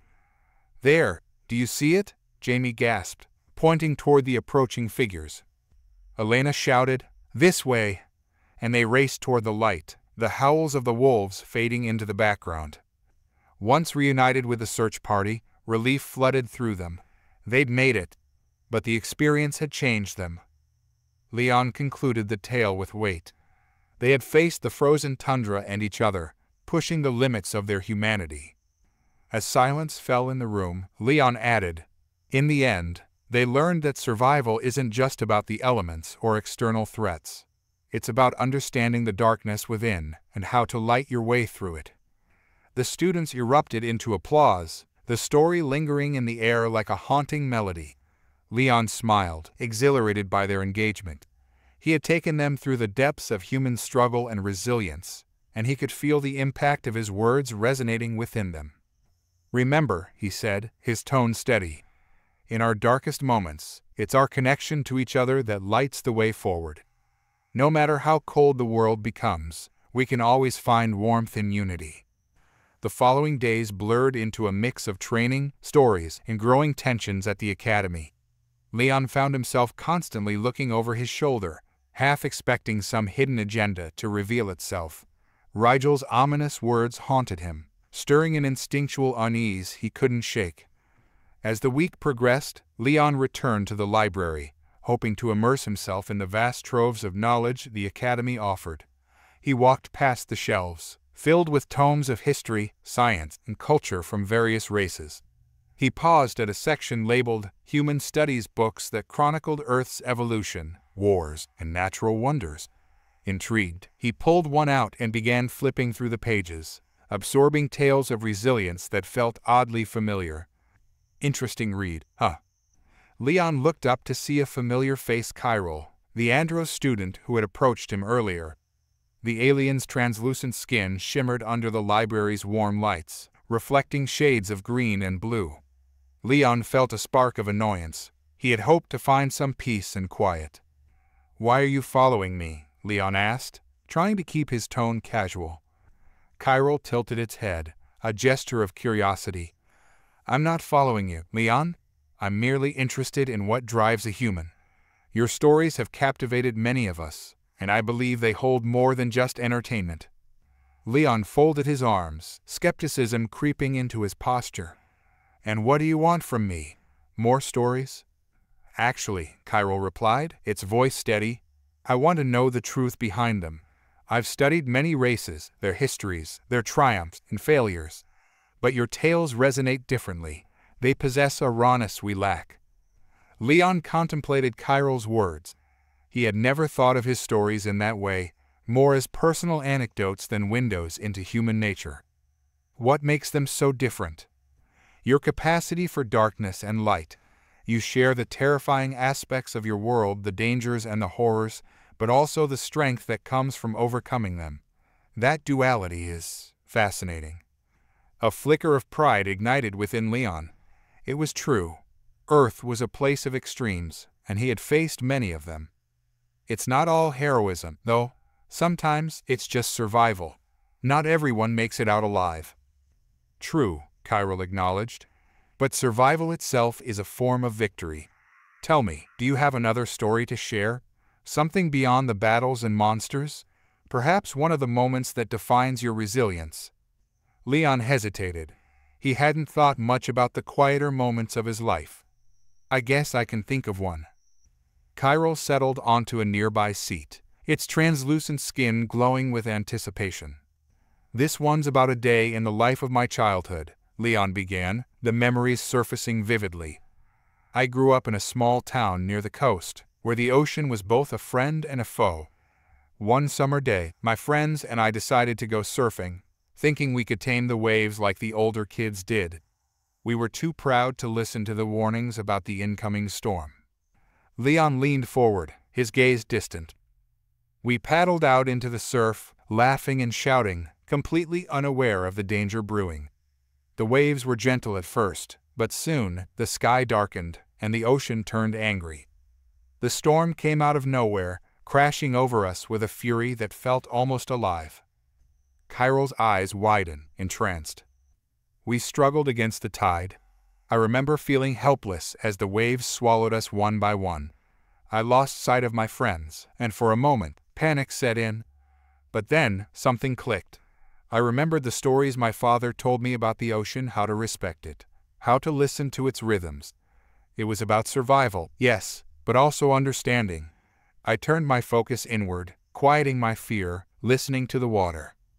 Leon recalled the sensation of the ocean lifting him, the powerful currents swirling around him. "I began to swim back, not against the tide but with it, letting the waves guide me. I focused on the horizon, a sliver of safety. One by one, my friends made it back, too, each of us battered but alive. That day, we learned to respect the ocean, to understand its dual nature." Chiral remained silent for a moment after Leon finished, absorbing the depth of the story. "You faced nature's wrath, yet you emerged stronger. Your resilience is not just in fighting, it's in understanding and adapting. Leon nodded, appreciating the insight. That's true for a lot of things on Earth. Survival isn't just about brute strength. Sometimes it's about knowing when to fight and when to yield.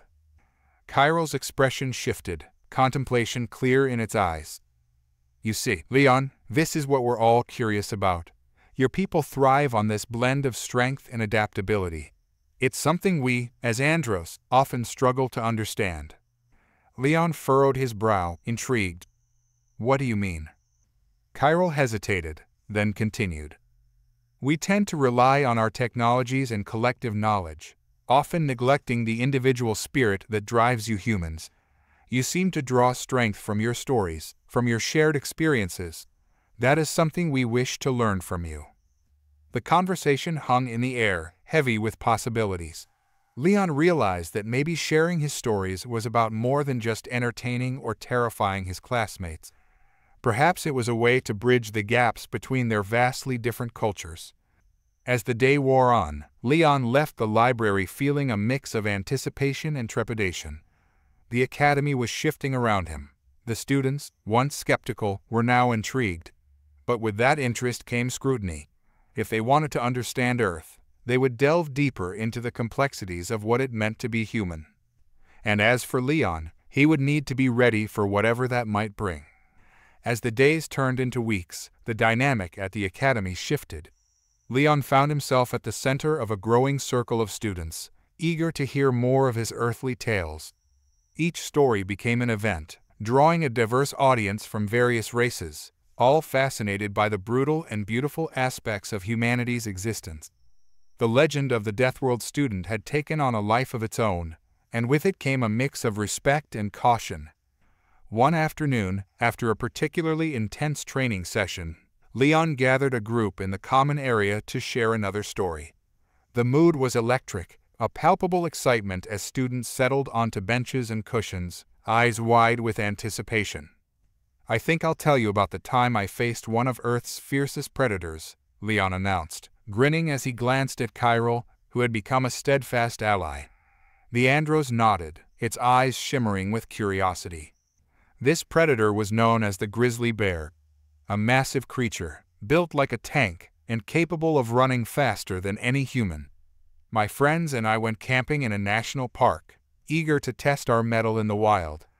We were thrill seekers, pushing boundaries without fully understanding the risks. As Leon recounted the story, the atmosphere grew tense, the listeners hanging on his every word. We set up our camp, ignorant of the signs of bear activity in the area.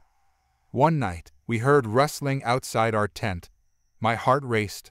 I peeked out to see a hulking figure moving through the trees, a grizzly, drawn to the scent of our food. A shiver of fear ran through the crowd. Leon could see the andros tensing, their instincts alert. In that moment, we had two choices: panic or act wisely. We panicked. We stumbled out of the tent, yelling and waving our arms, thinking we could scare it off. But the bear wasn't scared. It was curious and perhaps a bit annoyed. "Did you get away?" an Urkthul named Vrax asked, his voice thick with concern. "Barely," Leon replied, leaning in as if to share a secret. In the chaos, I remembered what my father taught me about wildlife: do not run, and never show fear. I signaled to my friends to back away slowly, making ourselves look smaller. We didn't turn our backs on the bear, maintaining eye contact as we moved back toward the trees. Leon paused for effect, letting the tension build. The bear approached, sniffing the air, but eventually lost interest and lumbered away, perhaps more curious about our fire than anything else.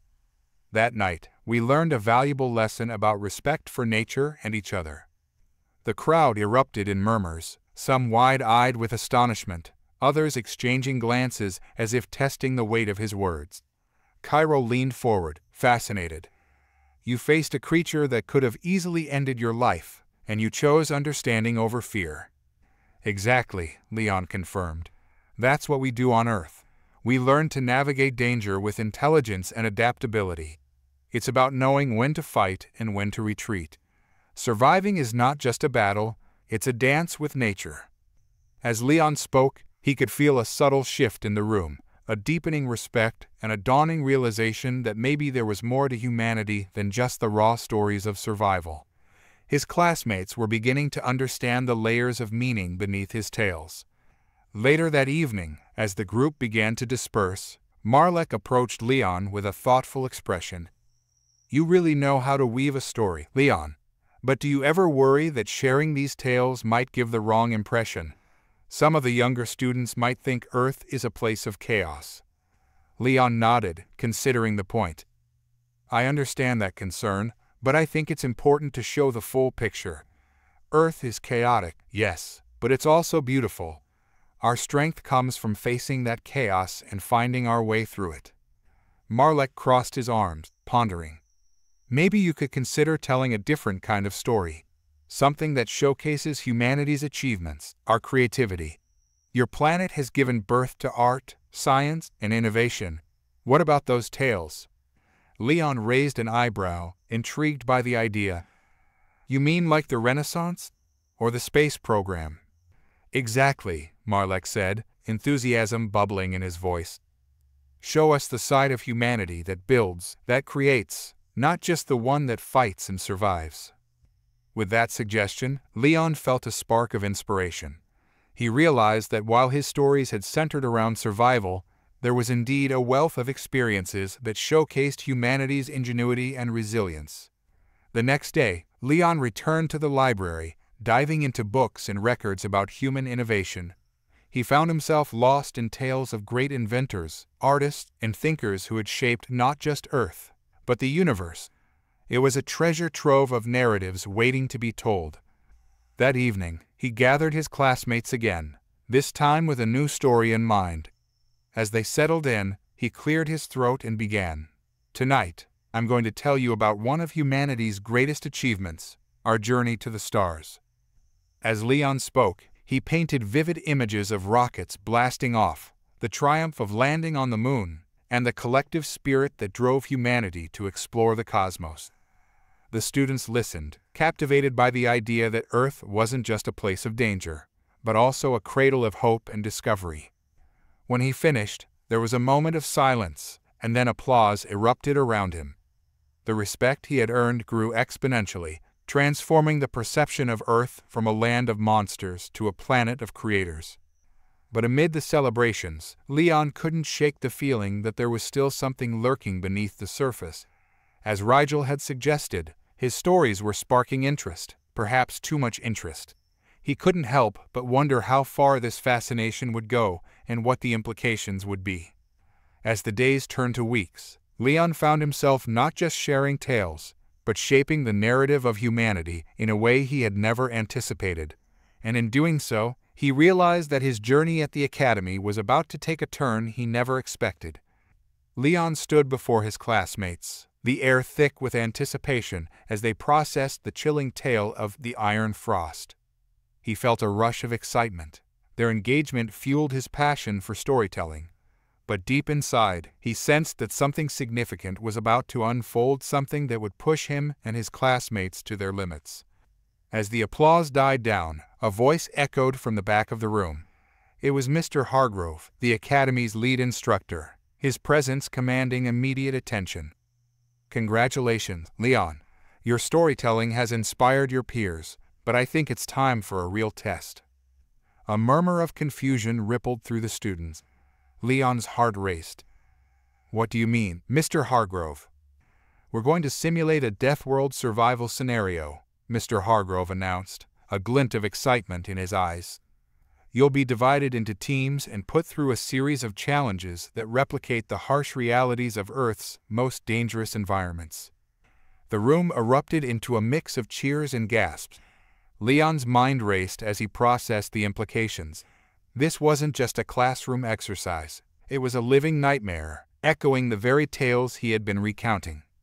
"Leon," Mr. Hargrove continued, "you'll lead one of the teams. Your experiences and stories will guide your classmates through this trial." Leon swallowed hard, a mix of pride and dread swirling in his gut. "Of course, sir. I'll do my best." "Good. You have 24 hours to prepare," Mr. Hargrove said, clapping his hands together. "Now, let's get to work." As the students dispersed, Leon felt the weight of expectation settling on his shoulders. He gathered his classmates Tom, Jamie, and Raj, knowing they'd need to draw on their strengths to survive whatever the Academy had planned. "Okay, everyone," Leon said, his voice steady but filled with urgency. "We've faced challenges in our stories, but this is different. We need to approach this with the mindset of survival." "Do we know what kind of environment we'll be in?" Jamie asked, her brow furrowed with concern. "Not yet," Leon admitted, "but we need to prepare for anything: extreme cold, heat, rough terrain. We need to think like survivors." Raj, ever the skeptic, chimed in. "And what if it's worse than we imagine? What if they throw real danger at us?" "That's precisely why we must stick together and use our skills," Leon replied. "Remember the stories? Every survival scenario requires teamwork and quick thinking. We'll rely on each other, just like in the tales."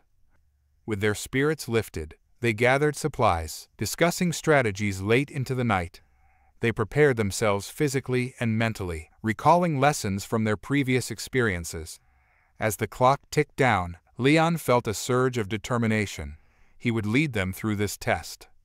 The next day, they arrived at the Academy's outdoor training grounds, an expansive area designed to simulate various environments. As they approached, Leon's heart raced at the sight of rugged terrain, mock jungles, and even a frigid artificial tundra. "This is it," he whispered, anticipation mingling with anxiety. "Welcome to your trial," Mr. Hargrove announced, his voice booming over the students. "You will face 3 distinct environments, each with its own set of challenges. Your objective is to navigate through them and reach the final destination together." Leon rallied his team.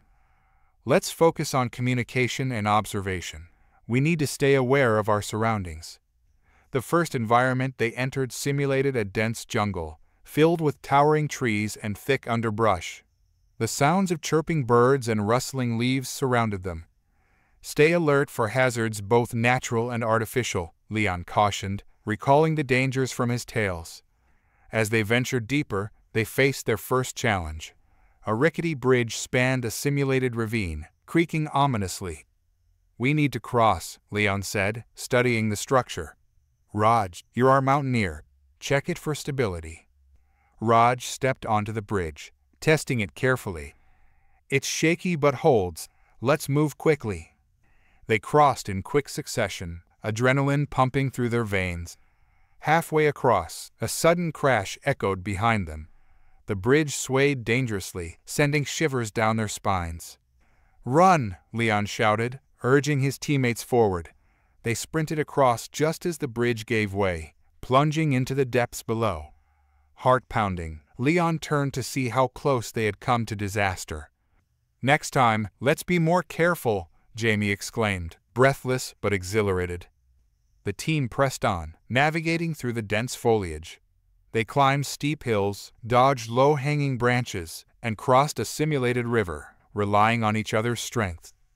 Leon led with confidence, drawing on the skills they had developed throughout their stories. As they emerged from the jungle, the environment shifted abruptly.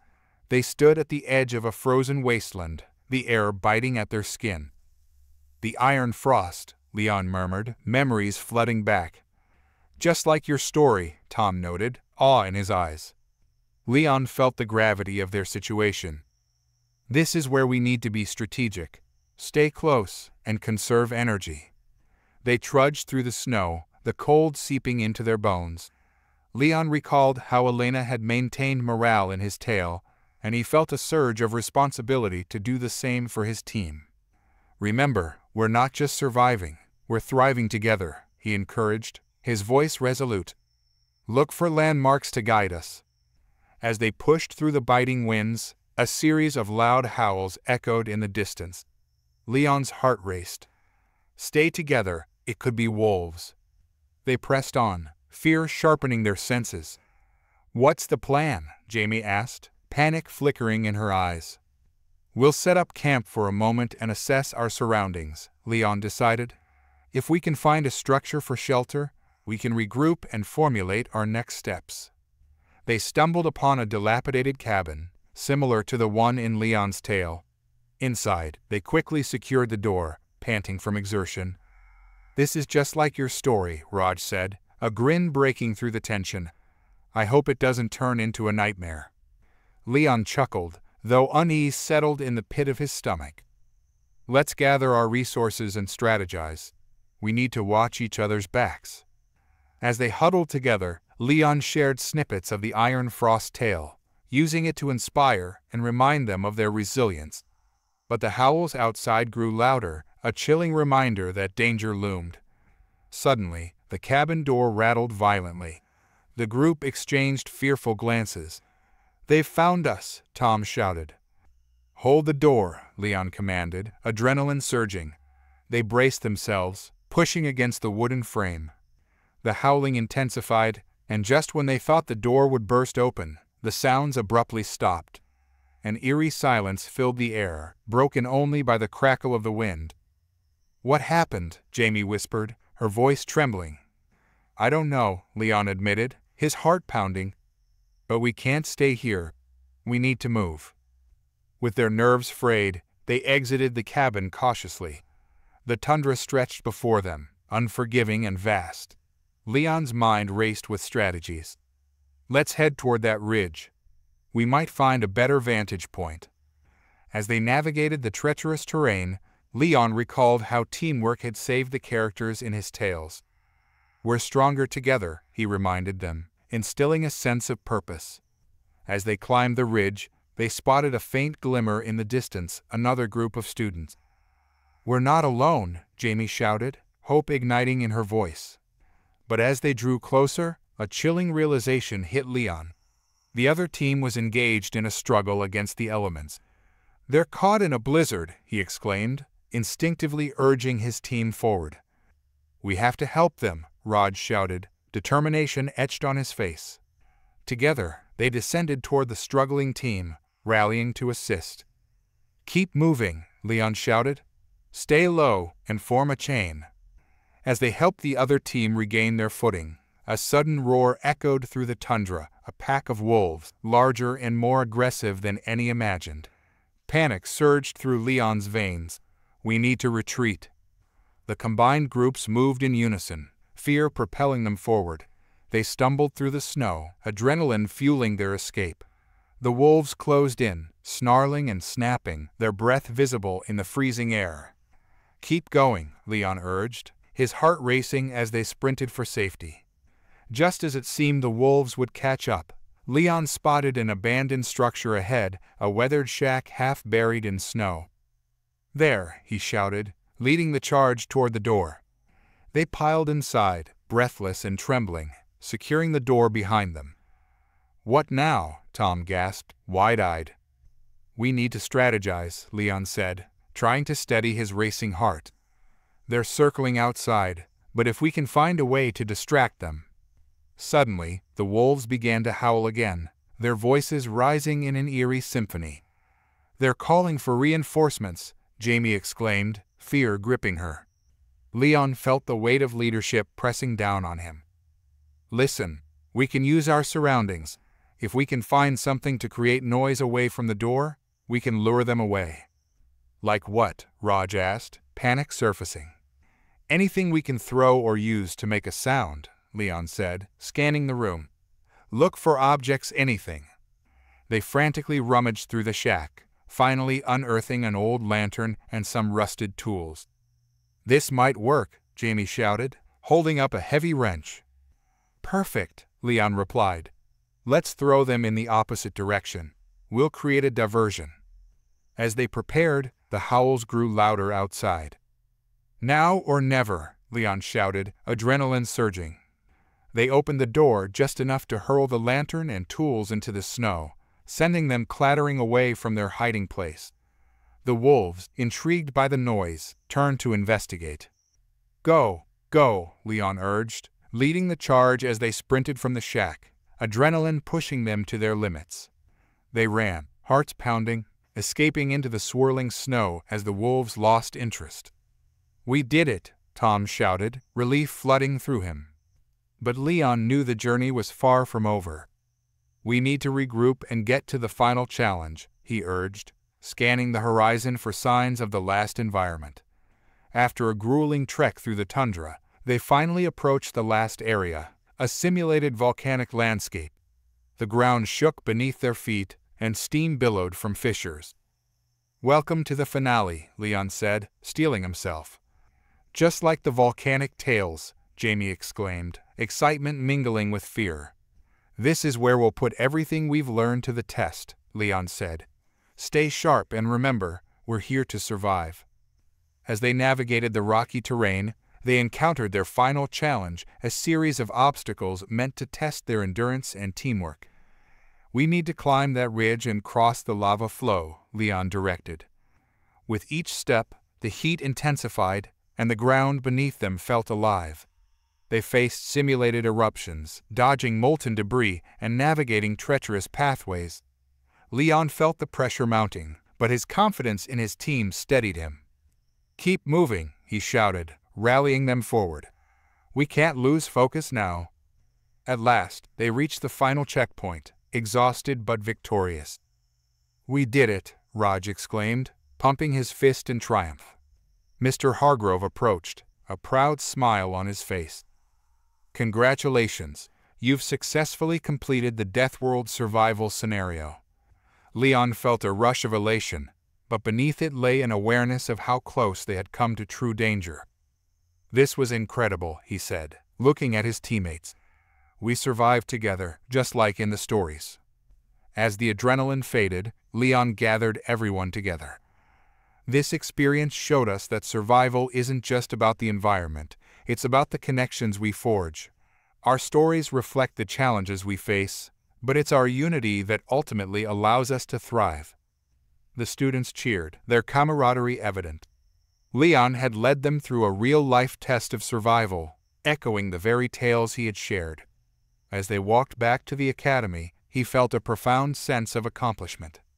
In that moment, Leon understood that the stories of humanity were not just terrifying fiction, they were the essence of their reality.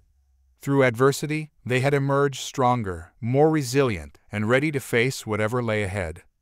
And as they stepped into the warmth of the academy, Leon realized that the greatest tale was yet to be written, one of courage, unity, and the indomitable spirit of humanity. The academy had become a second home for Leon, a place where his stories wove connections between disparate cultures. However, with that sense of belonging came an unsettling tension. Whispers filled the corridors, rumors spreading about Earth and its inhabitants. Leon was no longer just a student. He was a representative of humanity, a beacon of curiosity that attracted both admiration and skepticism. One afternoon, while preparing for another storytelling session, Leon found himself in the training room.